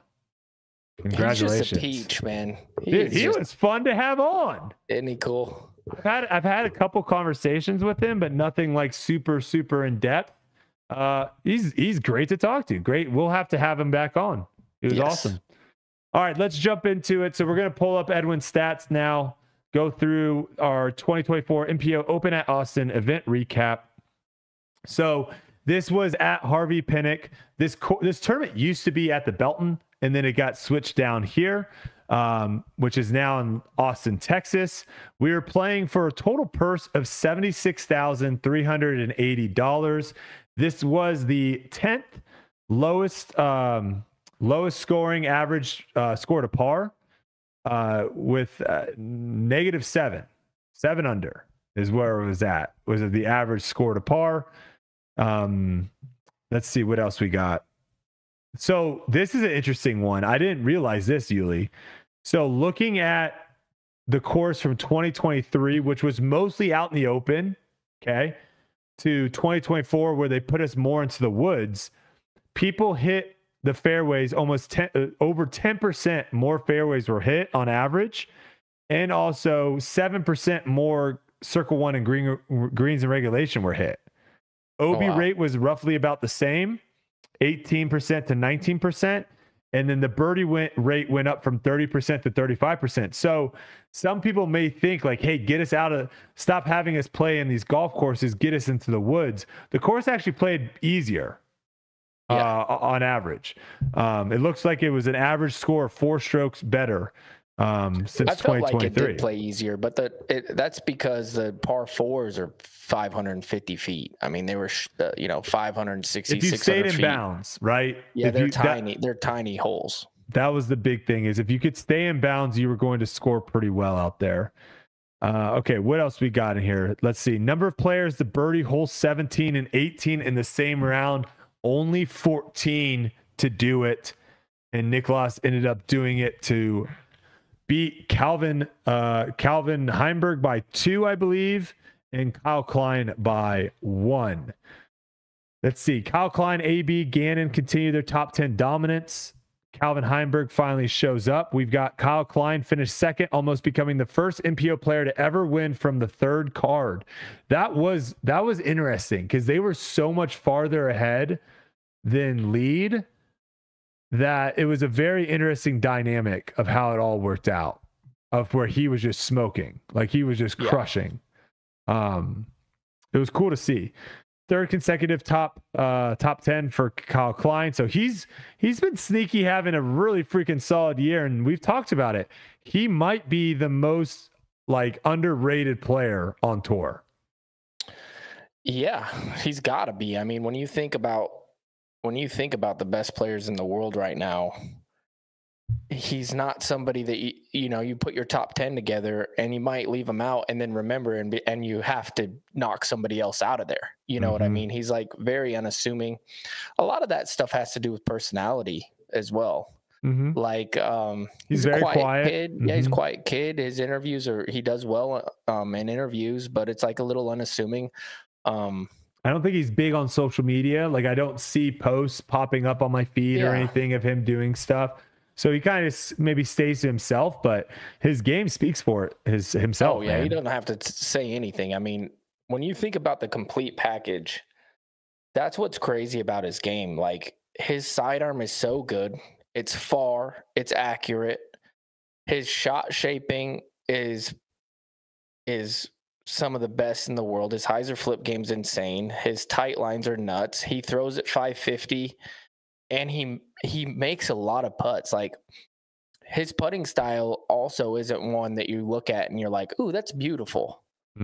But when you make it every single time, and he's making a lot of long ones too. If you watch the coverage, like he's dropping at least one in from 80 feet, it seems like every single round, which is crazy. His putting is unconscious right now. We also have AB finishing with another great tournament. He finished tied for 4th, third consecutive top 5, third best OB rate of the event too, 7.8%. This just shows you AB is not good because he throws far. AB is good because he throws far and is accurate. Like he is landing in a lot of fairways. He's keeping the disc in play. That is why he's so good. Gannon Buhr, another great finish after coming off of a great performance at Waco, finished tied for 4th, third consecutive top 5. And we mentioned it earlier. He shot the course record of 14 under, which I think Kyle might have been able to break that if they were able to play all 18 holes.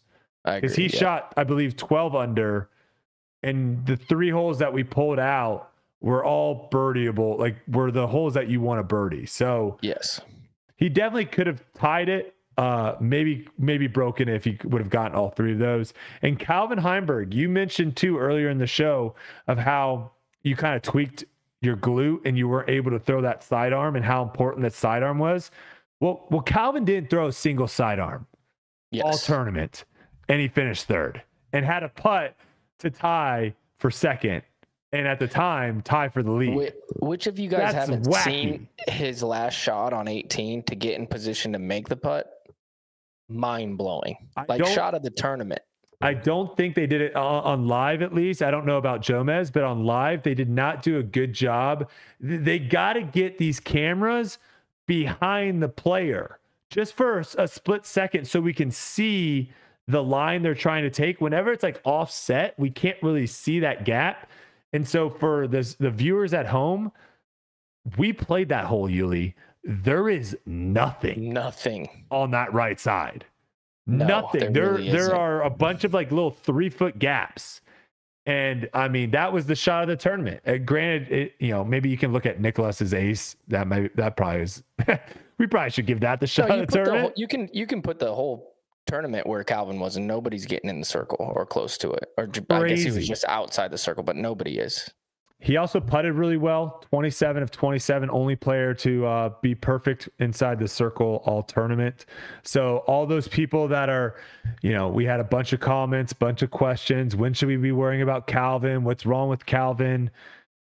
Clearly, he's going to be fine, guys. Yep. He's going to be fine. He doesn't have a sidearm. He's only throwing backhands, and he's still able to play a course that really benefit having a good sidearm. He did just fine. Other thing I want to mention, the wins in round 1, I think scores would have been even better had we not gotten that crazy wind. Hole 10 and 11 were just absolute nightmares to try to land in bounds on hole 1 or day 1. Like the wind was ripping so hard left to right.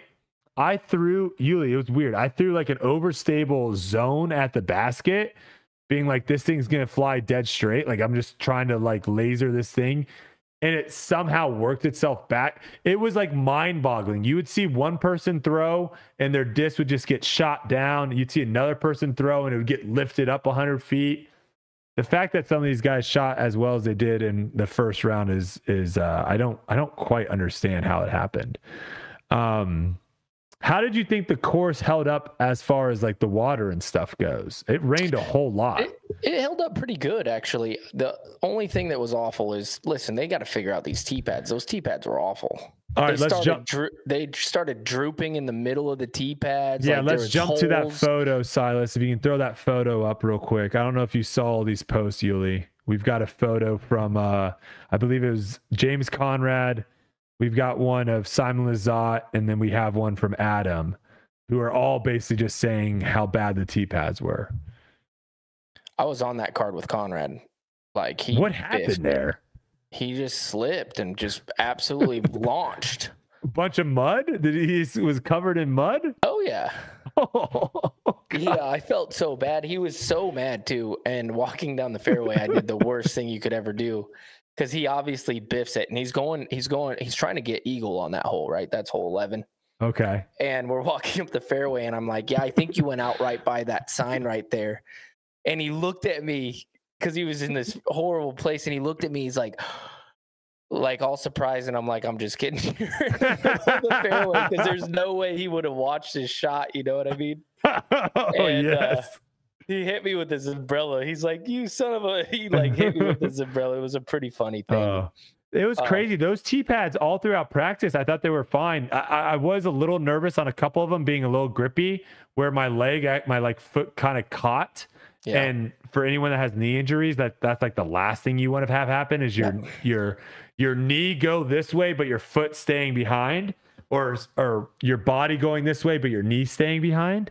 But yeah, once those storms came in, Uli, those things are not good. When the storm, they got all lumpy. I like the frame idea, right? The wooden frame idea, but really, really bad when the front of the tee pad goes down and then up. Like they were basically like a dip. So some scary stuff. We're going to always talk about tee pads because as players, the only time we ever want to feel comfortable is on the tee. That's it. Any other time, sure, whatever. But on the tee, I feel like that should be like the safe area. We shouldn't be worrying about hurting ourselves. And then the other thing is that I do get frustrated with, especially on the tour right now, is when we go into a place and they're cutting out new holes a week before the tournament, 2 weeks before the tournament, and they're cleaning up these places because the roots that are left on the ground, like, scary. And like you'll stub your toe, the mulch was great because I was thinking about this and I was complaining about it. I'm like, this mulch is horrible because there's big old sticks like this big, and you've tossed it out of the way with your foot, and then 3 more sticks come up somehow. And you're like, what the heck? And you toss more, and then you're just like, okay, this is impossible. But then I was thinking, like, if we didn't have the mulch and those sticks everywhere, it would have been Idlewild. It would have been Idlewild. It wouldn't have been playable. So it was good that we had it, but at the same time, what do you want me to give you some good news? Yes. They're laying down sod. That's goal. That's what I heard. That's what I heard. They're going to try to make all those fairways grass, which is going to be incredible. When that happens, it'll be the best course on tour. It will be absolutely incredible. As far as like aesthetically, it'll be the best. It'll be the best course on tour visually. I think, because it's already good. You have the open holes, which are whatever. Even the par 5, I felt like filmed really well on camera, as far as being able to see what was actually happening in the distance and everything, especially with the tall grass on the sides and the white stakes. I thought it looked really nice, and it didn't really look like what you call it, just a traditional golf course. 9, I think they could do a better job of 9 of clearing right away a spot to where then you could see the fairway kind of go. So it's not just high grass and we're not really seeing, you know what I mean? Like the par 5 though, the tough thing there is like, we're throwing our second shots like over the green. Like this is where if disc golf had millions of dollars, that green would be a lake. Yes. And now that hole, all of a sudden it's like, this is one of the coolest holes on tour. Yeah. 100%. Yeah. But if I'm being honest, I think that once they put the sod down, and if it works, it'll be one of the best places we play. I still think it's soft. I think the course was really soft, and I think once you put sod down, it'll be even softer. So I hope they don't like 18. They took the OB away on the left hand. I don't know why you would do that. Like leave the OB. Like just leave all the OB.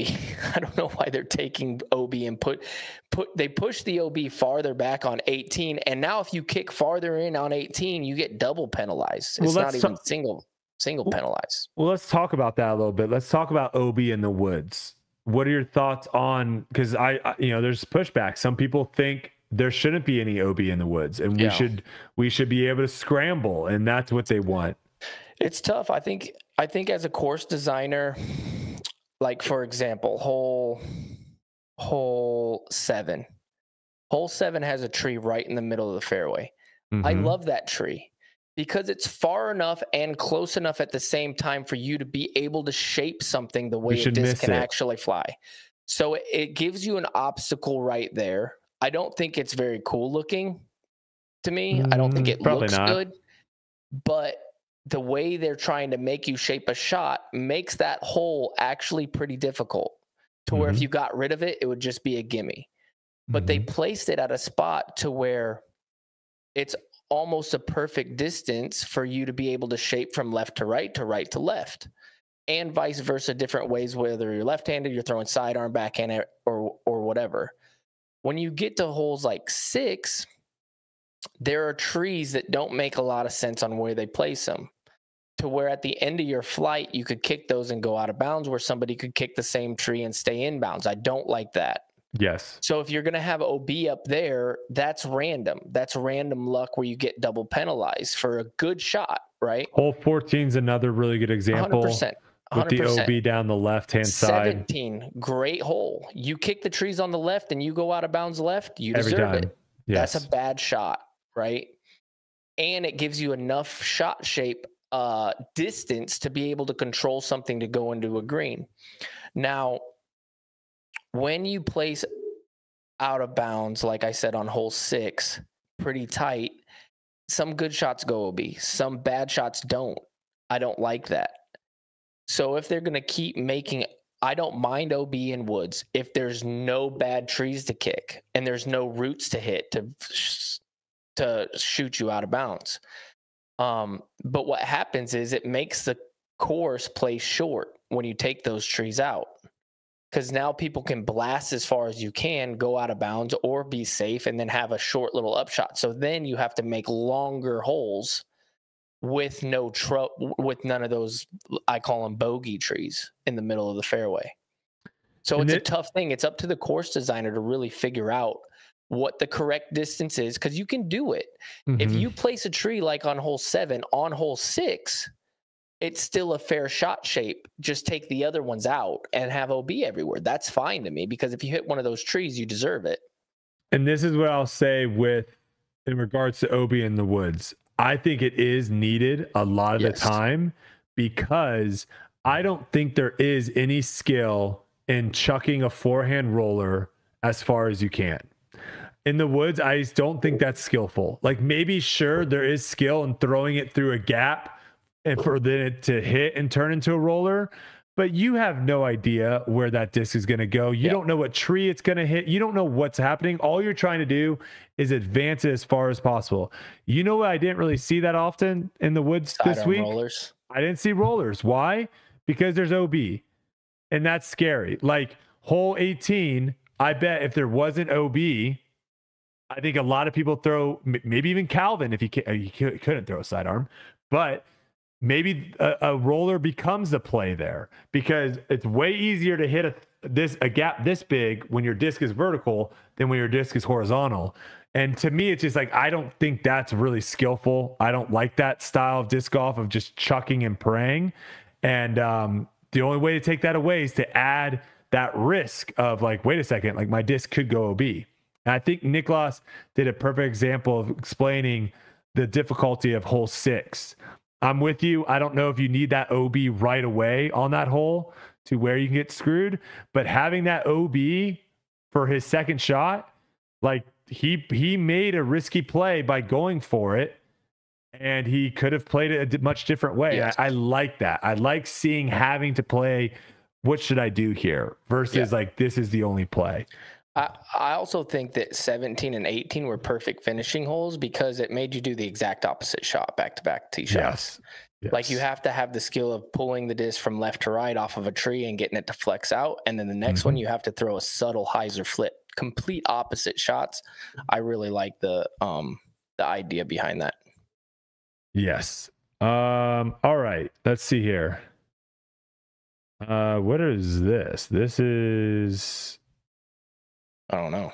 What is that?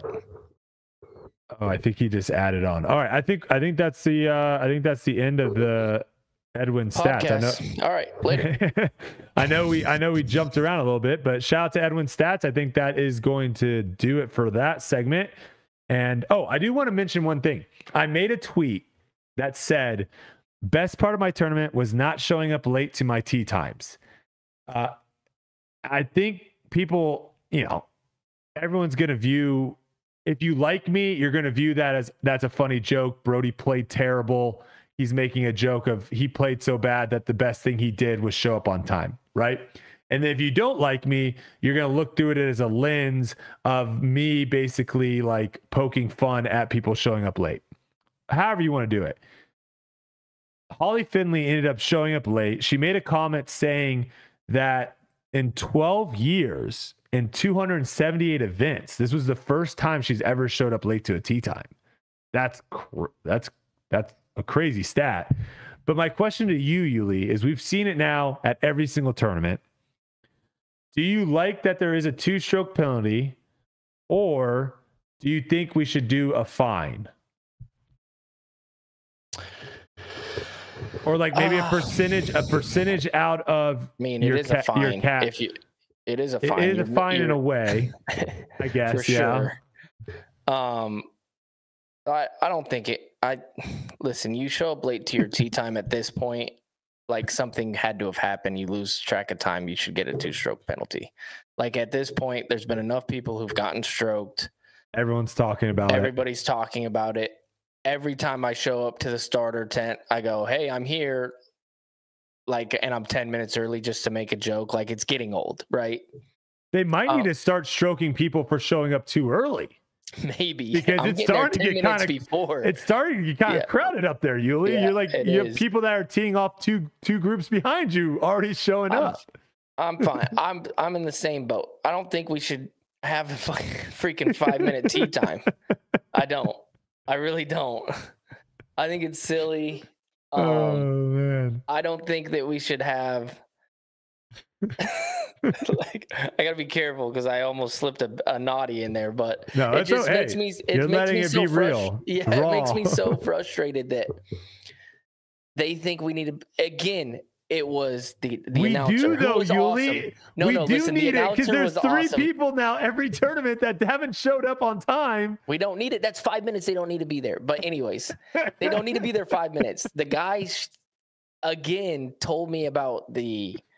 Oh, I knew you were gonna love that. He told me about the I knew you were gonna love that. Blah, blah, blah. I'm like, dude, I'm about to tee off for my freaking tournament. I don't care about what's happening. But you can vend for free, Uli. You can vend for free. Yeah. I also probably got an email saying that I could do that, and I don't need these announcements, and I don't. You know what they need to start doing? I'm gonna be honest. If you're showing up that early, make it productive. Get a couple interviews from the people or something. You know what I mean? Like have a guy sitting there and be like, "Are you ready for your vote?" Throw some extra in for the live or whatever. But don't just make me. I'm sitting there for 4 minutes doing nothing, watching the card in front of me tee off. Electric stuff. We're not doing anything. 4 minutes. 4 minutes is a long time. You do need that 5 seconds to put the code in for your PDJ live score. My code's always in there. Like, and you're pre-coded. You're right. You're showing up pre-coded. It's just so frustrating. But anyways, do I think people should get stroked? Yes, it's a rule. Stroke everybody who doesn't show up on time. Do I need to be there 10? I'm there 10 minutes before so I don't get stroked. If I show up exactly 5 minutes, that's pretty risky business. I'm not going to do that. So now I'm in that 7 to I'm that 7 to 8 range. I'm not going to do that. I'm going to be there 5 minutes before my 5 minutes because the strokes are important. Yes. And it's silly. Why am I there 10 minutes before my tee time? It's a silly thing. But anyways. Frank, one of our Tour Life crew members, shout out to all our Tour Life crew members. We really appreciate the support. He just in the chat said, Uli, jump up and talk into the live cam they had going. So I guess you could technically have your own interview. We did. Silas and I jumped up there and we Silas was telling them to go get some merch and stuff. And so you can just have your own interview, I guess, on there. Maybe you gotta be careful what you're saying there too. Yeah, it's a hot mic. If you're having a personal conversation on the tee, you're live right there, bro. Be like, yeah, I'm staying at blah blah. My room is 138. They don't want you talking about the code too, because then people are gonna get in the code for the live. They're like, no, you got to look at this. I can't say it out loud. I'm like, this is a mess, guys. What are we doing? Oh man. All right, let's see here. What do I want to jump to? Let's go to FPO. I think we're ready to talk about some FPO here. All right. So intern David roasted me a little bit with this tweet. He said when Brodie didn't include Ohn as a top threat to Kristen, threw up the Michael Jordan. I took that personally. I'm gonna first say it.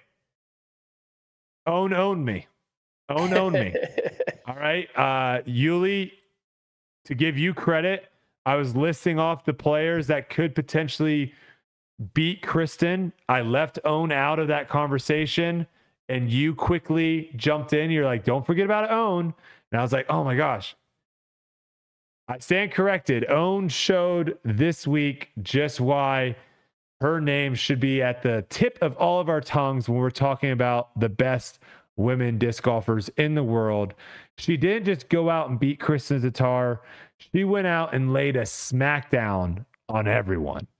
An absolute smackdown. This is the proof that putting is the great equalizer.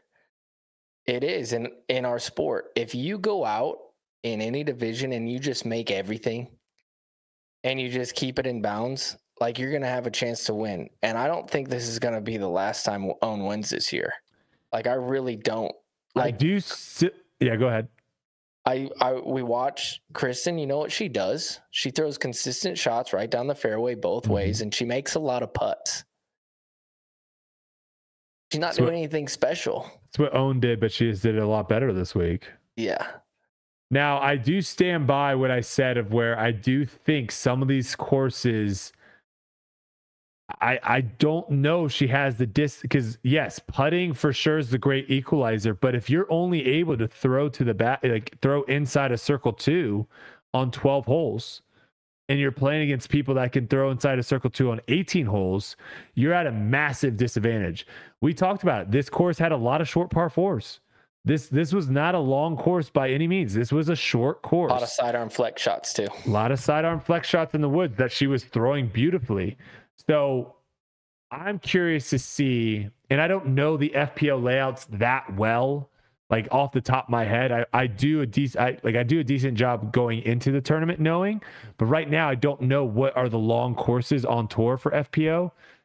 If she can get it done at one of those courses, then I think that narrative drops and she can win at every event. But right now, I'm still under the thing of where I put her at 1B, right below Kristen, at a lot of these short courses. Yeah. I don't know. She won by a lot, bro. I know, man. That second round was wild. That second round was insane. The thing is she, at least Kristen got second. If Kristen would have got third, we'd be talking about, oh, she didn't have this. And I heard some stories about her having some sort of injuries or something. Injury. Yeah. Like, calm down. If she was playing 100%, Ohn wins the tournament. Yeah, it's tough to look at that and say that Ohn was going to get beat. $1 billion? She won by 11, I believe. Yeah, she wins. Is that what the final? I think it was. That would end up being 11. Let me see here. She ends up winning by 11. She shot 10 under the final round. Kristen played well the final round, shooting 8 under. Round 2, she shot the insane round 13 under with a bogey. Kristen ended up struggling a lot in round 2. Kristen actually tripled hole 18 to end up shooting 2 under. And then round 1, Ohn actually didn't get off that well. Ohn only shot 3 under round 1. So it just looked like, Ohn had 2 incredible rounds. Kristen had 1 good round in like 2 rounds.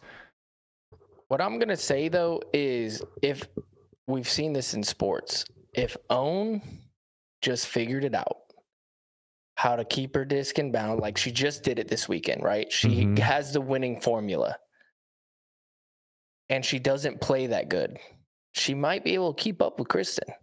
You know what I mean? If she just found that little avenue of being like, okay, I'm going to throw these consistent shots, I'm going to make some putts, blah, blah, blah, blah. I don't know, man. I don't think the distance is really that big a deal. Because we're gonna find out next week because Edwin's pulling the stats. He's saying it right now. He's going to go back and pull the stats. I can't wait. Me too. I'm excited to see. At least there's somebody challenging her. And not only challenging her, at least Kristen didn't win every tournament. I think I said last week for sure she wasn't going to win every tournament. And now we can stop with that because at a point I was thinking Kristen might win every tournament this year. I thought so too. And Edwin also let us know too that Harvey Pinnock is the 5th shortest course on tour for the men. I think sometimes people just look at the distance and they think like, oh my God, 11,000 feet. Holy cow. So you got to look at the par. Because if it's 11,000 feet, par 54, that's a freaking long course. But if it's 11,000 feet, par 70, that's not a long course at all. That just means we're playing a bunch of par fours that are 600 feet. So you got to look at the par, guys. Don't forget about the par. Okay, let's see. What else do we got? FPO. Des Redding. I believe this was her first time doing commentary. Fantastic. We get her in the booth more, please. She made a comment about something along the lines of like, if you're taking a shot every time Ohn makes a putt, you might want to start thinking about switching to juice. I thought that was hilarious. I thought she did a fantastic job. You did awesome. I did too. Knowledgeable, knew when to talk, when to be silent, build the moment. Really, really like Des Redding. So hopefully she is back in the booth. Katrina Allen had a slight, we've been talking about her. I mean, she's pregnant, but she had a little bit of a, maybe she's back. So we'll kind of keep an eye out on that. Paige Pierce, what are we thinking here? Did she come back too soon? Or do you think if she's not doing anything right now that could potentially put her in more harm, she's just getting the reps back, getting the rust off? Like what's your mindset on her? I think she's just getting the reps back. It doesn't seem like she's in a lot of pain. Looked like she was playing, and I didn't see her like, struggling to get around the course. Listen, she snapped her leg in half. No, I know. Like, it's not like she's just like you do a little rehab and then you're back. You know what I mean? My question though is like, you've gone through how many knee surgeries? It takes a while to get your confidence back in an athletic sport. And now if this lasts, let's say 10 tournaments, we got problems. But I don't think it will. I think the first 3 tournaments, 5, 6 tournaments, you should be able to gain confidence, learn how to score, do the thing. She's a world champion. I don't think we worry about that yet.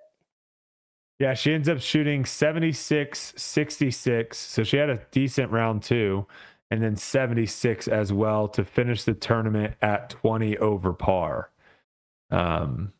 finishing in 40th place. So yeah, my only concern here is, as long as she didn't come back too soon and she's putting herself at risk of not getting back to 100%.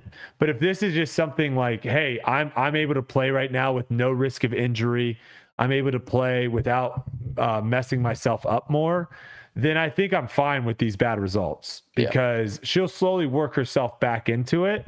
And, hopefully by the end of the season or in a couple months, like you said, we can see when she's playing well, we can see her back at the top of the leaderboard, pushing Kristen and Ohn and everything.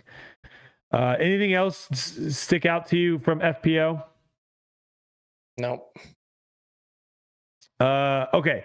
Other thing I wanted to say too, I think in disc golf, there are 2 elements. There are the element of being in the woods and having to hit lines.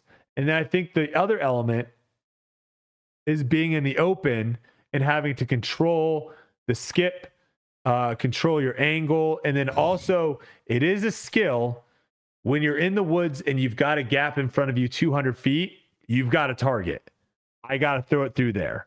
When you're out in the open and there's no trees that you have to manage, there is a skill involved of like, where am I aiming this? Like, how far do I want to swing it? Like, I struggled on hole 1 the first 2 days because my target line was not good. It was too inside. And so I kept skipping and going like 30, 40, 50 feet left. If there was a tree, like 2 trees that we had to throw through to get to that basket, that's a much easier shot if I'm struggling with my like my aim point, because it's like, I have to throw through this and then the disc will work its way over to the basket. Does that make sense? Yeah. So I think sometimes people are like, we need to get in the woods. I think there is an element of disc golf that takes a skill of being able to throw out in the open with OB. Oh, without a doubt. I mean, you have to visualize what you're doing at what distance. And when there's no trees, it's definitely a little bit harder. And that's where the field work comes in. When you're in the field, you better be visualizing like trees in your way and shot shapes and everything, release point, all those key ingredients in throwing good shots. One thing that I try to do, and I'm obviously not the farthest thrower, but when I'm doing field work, I'm throwing as far as I can, but I'm visualizing like trees on both sides and peeling them off of certain spots so that I have just a tight flight. That way, wherever I'm aiming, I'm throwing the same flight pretty much. Like I always want to do like a power left to right drifting, barely, maybe like a 15-foot drift from right to left on all shots. If you can do that, if you can throw a 450-foot straight shot, you just change your disc and then it just comes back and skips in bounds. Exactly. Yeah. Yep. All right. Does disc golf have a weather problem? So we've talked about it a little bit. We didn't end up playing 3 holes the final round. We skipped hole 12, 15, and 16. We ended up only playing 15 holes. I actually made a tweet about this. I think I found out about it way before it was announced to the public, because I think people were thinking it was, oh, here comes Brodie again trying to change disc golf. I was literally saying, like, why do we play 18 holes? Right? Because when they were like, hey, you're only playing 15 holes, it made me think, like, for all those people that are telling me, Brodie, stop trying to make disc golf more like golf, this is where you should be jumping in on my side. Why are we playing 18 holes? 18 holes is a golf thing. That is what golf decided they were going to do. A front 9, a back 9. Why does disc golf have to play 18 holes? And this is a legitimate question. Like, can we play 10 holes? Can we play 12 holes? Can we play 15 holes? And if your argument is, well, there's not enough score separation, I have 2 things to counter that. One, we just played a 3-round tournament. We played 54 holes. Last week, we played 72 holes. So we played way less holes here, and there was still plenty. No one was saying, oh, we need another day. There's not enough score separation. So if we play a 4-round tournament and we play 12 or 13 holes a day, that's 52 holes. That's almost the same amount of holes of a 3-round 18-hole tournament. And then if your argument's like, well, we need more holes that you play in one day with score separation.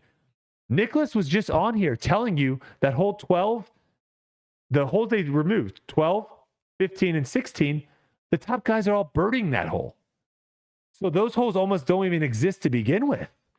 Like, those aren't real holes. There aren't really score separation holes. Yeah. You're not bogeying that. So what are your thoughts on that? Do you ever see that we could change from 18 holes to 12 holes and now rounds are taking an hour and a half? I mean, you could, but I mean, it's just the way that the game's played. It's like saying, okay, I love tennis, but let's play tennis on a pickleball court. Like, no. Yes. No. Yes, it'd be more like, hey, instead of doing these best of 5 sets, let's do best of 3, which they do end up doing. So I guess it's equivalent to what we're doing, where some tournaments are 4 rounds versus 3 rounds. That. Yeah, we still do that. But question, can I have another counterpoint? Mm-hmm. One thing that I think limits a lot of times course design is space. They have to put 18 holes in this amount of space, and we don't have a lot of space. What if we could put 10 really freaking good holes? And again, I actually don't even know if I like this idea. I'm just throwing out, why are we locked in on 18? I think it's just so connected to golf. Like, when you say golf, it's just 18 is the thing. I don't think there's any other reason besides that. So everyone that's coming after me for trying to make disc golf more like golf needs to come after Uli and say, we're not golf, Uli, we're disc golf. We're gonna play 4 holes now. Yeah, no, I don't. It's an interesting thought. It's an interesting thought for sure. I mean, I would much rather play 14 holes that are great than 18 with 4 holes that suck. Yeah. I would rather use the land for that. But I mean, I guess on the pro tour, it really shouldn't matter. I think in smaller tournaments and stuff, when you're doing like shotgun starts, you can have more people in the tournament. That's one reason. Mm-hmm. But other than that, no. We played 20 holes at De La a couple years ago. Yep, I would much rather have like better holes for sure. The other thought is too, like, I think the Disc Golf Pro Tour does have a weather problem. I think they literally do. I don't think they have a good solution. I think just taking holes out, it worked for this tournament, and luckily the tournament was really exciting. I don't think you're necessarily going to get that every single time. So I don't know what they can do differently. You know, Jeff did mention that maybe finishing on Monday, but the big issue here is you're having 2 tournaments a lot of times on one course, right? We're having the FPO tournament and the MPO tournament. So I've been thinking about this a lot, and everybody says go to Monday. What I've been thinking is when you see the weather being so bad Saturday, Sunday, Friday, why not start on Thursday? Ooh. Like, we're already all there. Like, why not start on that day and then play, and then we're just done on Saturday, or we have a buffer day to where maybe we can get the rest of them in. So or these are a lot on Wednesday. Yeah, you know these what are. I mean? Because we're already there. That's all I'm saying. I see what you're saying. I would argue some people are going to come back to you, or I would say some people are going to come back to you and say that everyone is going to be there, which is valid. It's getting smaller and smaller. It's more of they're probably going to be there compared to Monday. And if we all knew it, like, hey, this is the rule. If there's weather coming up, they send an email and they're like, okay, possible start on Wednesday, then we kind of know. You know what I mean? Instead of just having 2-round tournaments or whatever. Yes. I feel like that would be easier than us right now as we sit pushing it to Monday. Let me throw out 2 other ideas as well. First one, let's just start cutting the field. Let's get cuts. Like, there's no reason I need to play that final round. We should just start asking people, are you going to DNF this weekend? You're done. If you DNF, you're done. I was going to say, let's play around with cuts. And also, they have now shown precedent that you will be able to play in threesomes. They send out threesomes when someone DNFs and the foursome is no longer. They have sent out threesomes. The second day, I want to say, there was 2 threesomes in front of us. So my other thing is, let's make more threesomes. Make a cut and make almost every card in front threesomes so you can literally fly through these rounds. So those are the other 2 things. I don't know. We'll see. We'll see what ends up happening, but this is an issue. It is a problem. Imagine, Uli, if we're at USDGC and they're like, all right, we're not going to play. Let's imagine something crazy happened where you had people already play some holes, right? To where they're like, all right, we can only cut these last 4 holes. And they're at USDGC. They're like, all right, for time, we're not going to play 16 and 17 final round. Do you know how crazy that would be if you're not playing 17? I mean, they cut a whole round at USDGC once. Okay. All right. Final round. Let's not throw rocks at Big Germ over here. But yeah, you know what I'm saying? Like, it's, I don't know. It's something that needs to be solved. I don't know what the solution is. I threw out a couple ideas. You threw out some ideas. It'll be interesting to see where the Pro Tour goes. The key ingredient is Monday. We play on Mondays. If we don't get the tournament in, you just play it on Monday. Which I think is fine for a lot of places. This place would be tough when you have a kid's golf camp taking precedent over the practice rounds. That's all hogwash, because if this is a rule, it's not going to be instated this year. It'll be next year, right? It'll be instated beforehand. Sure. I'm just saying, like, how much extra money is it going to cost to tell the golf course, hey, we might need to use Monday as well? Like, do they have to put more money down to secure that, for that to potentially happen? Yeah, I don't know. It'd be interesting to see a legit. Hey, maybe Jeff Spring will come on the show. We've asked him.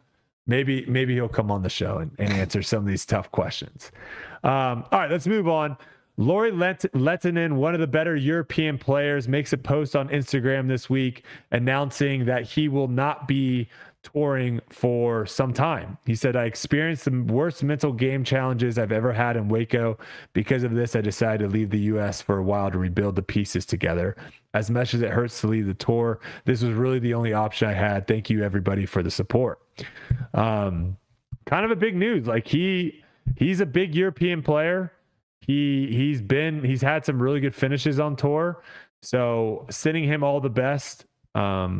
And hopefully he can figure it out and come back on tour better and stronger. Yeah, get your mind right. Shout out to Schwebby. Schwebsters. Schwebby takes down his 400th PDGA Pro event. 400. Schwebby sometimes is in the chat. I know he listens to this podcast, so I do want to give a guest on the podcast before. Guest as well on the podcast. Big shout out to Schwebby for taking that down. Incredible. 400 wins. Wow. Do you think you'll ever get to that number, Uli? No. Absolutely not. Nor will I try. I was gonna say you would have to put some major effort just playing like a C tier event every week. I think I could get to 200 by the end of my career, which could be a goal, which would be pretty cool. 200 be very nice, especially if you could retire with a win on number 200. Oof. Oh, that'd be sweet. That would be very nice. Kona Star Montgomery announces on Instagram this week as well that she will make her return this week at the U.S. Women's Championship. This is 6 months after finding out that she had thyroid cancer. So she's kind of been on the fence. I've been paying attention. She's kind of been on the fence on these last couple of events of whether or not she wanted to come back. And she seems like she's taking the required time to feel like she's 100% coming back. And so love that. We will see her at the first major of the year next week, and wishing her all the best. Let's jump into the wild story of the week. This week is from Tanner. Tanner says, there's a little pitch and putt course at a local elementary school where I live. I thought it would be a great place to take my 7-year-old to throw around and play. I was going well, but the first sign of trouble was when I threw a zone and a gust of wind picked up and dropped it on top of the school. Bye-bye zone. On the next hole, I'm trying to explain to my sweet child that he doesn't need to full send a putt. My kid just starts spinning in circles as a result. I'm standing about 3 feet directly behind him, and I decide I'll let him do his spins, and then we will revisit the putting conversation. As he makes his third spin, the disc launches out of his hand and hits me directly in the eye. Oh my gosh. I fall down, trying not to yell obscenities and further scare my child, who is concerned he has killed his father. The disc hit my eye hard enough to knock out my contact. Oh my gosh, been there. I'm very blind, and I had to drive us back home with only one functioning eye. Yikes. Thankfully, the damage is pretty minimal, and I just had a gnarly black eye. But it's a good reminder that nowhere is safe when a defiant 7-year-old is holding a putter. Oh, that's good stuff. We got to get some coverage of like youth disc golf. That would be electric. Like under 10. Like you know how they do, the Masters is coming up and they do that putt chip drive. Wow. Drive chip putt. Is it drive chip putt? Might be. Right. That doesn't sound right either. Chip. chip putt drive. Oh my gosh. I don't know. Okay. Whatever it is, they do that. It's always fun to watch before the Masters. That would be kind of cool to do like a little event like that before USDGC or something. Another idea for free for you guys out there. Take it how you will. All right. I mean, they do have a lot of kids going out there to the Edge. Tons. At USDGC. So they have that little drive chip putt area. Yeah, a lot of kids out there, a lot of kids for the European Open. Really cool to see a lot of kids at these events. All right, we've got one here from Dark and Stormy. A couple listener questions before we wrap up the show. Dark and Stormy wants to know, is 1 month too long for the Pro Tour to spend in just one state? Too long? Yeah, he's asking, is it too long? I don't care where we go as long as they're good courses. I really don't. I mean, as long as I'm not going from Massachusetts to Washington, I'm good. Yeah, I think I had an argument on debate night. Pitch, putt, and drive? That doesn't sound right either. Chip, putt, and drive? It's definitely not pitch. Chip is definitely in there. Someone's got to look this up and tell me, please. I had an argument on debate night, I think it was last week, where I was saying, like, listen, if Charlotte is like the biggest hub of disc golf, and Charlotte is going to show out, because we've seen it in other sporting events, right? Like if you're a huge Carolina Panthers fan, just because there's back-to-back home games, that doesn't mean like, oh, I'm not going to go to this home game. I just went to the last one. There's season ticket holders. There's tons of people. So I've always had the argument, the tour should go to where the best courses are with the biggest fan base. That's just where we should go. Yep. Where are the good courses? Where are people going to show up? And if that's like Charlotte, we should have 4 events in Charlotte. I don't care. Like if there's 4 really good tournaments and we're going to have thousands of people show up to each week, I'm down with that. Like, let's not go to some random place in the middle of nowhere and have 50 people show up. I don't see how that's a good thing. Agreed. All right. Last question here comes from Demon on Twitter. He said, you teased Tour Life Disc on the last pod. Any update or info on that? Well, Demon, we've got good news for you, brother. Uli's got him right here in hand. Look at that. We've got a Tour Life. I believe that's a Jawbreaker Zone. Then I believe we have a Tour Life. Is that the ESP Buzz? I believe. This is the Raptor. And then the Z Raptor, I believe, is the other one. This is the Zoner. Or no, this is the Buzzer. Yeah, the Buzz. And I think that's the Jawbreaker Zone. Yeah.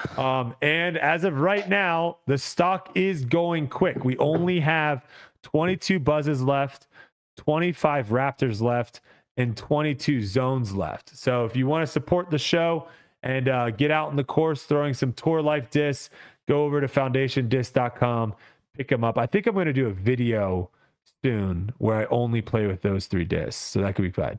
Okay, Bobby says drive, chip, and putt. Yeah, that's it. Drive, chip, and putt. Drive, chip, and putt. That's what we're going with. Okay. This is like one of those things where like you just completely forget something and nothing is clicking. Nothing has clicked yet. All right. Tour Life crew, shout out to all our Tour Life crew members. The chat's been amazing. Thank you guys so much. Silas, where are we at on the Tour Life merch update versus Grip Locked?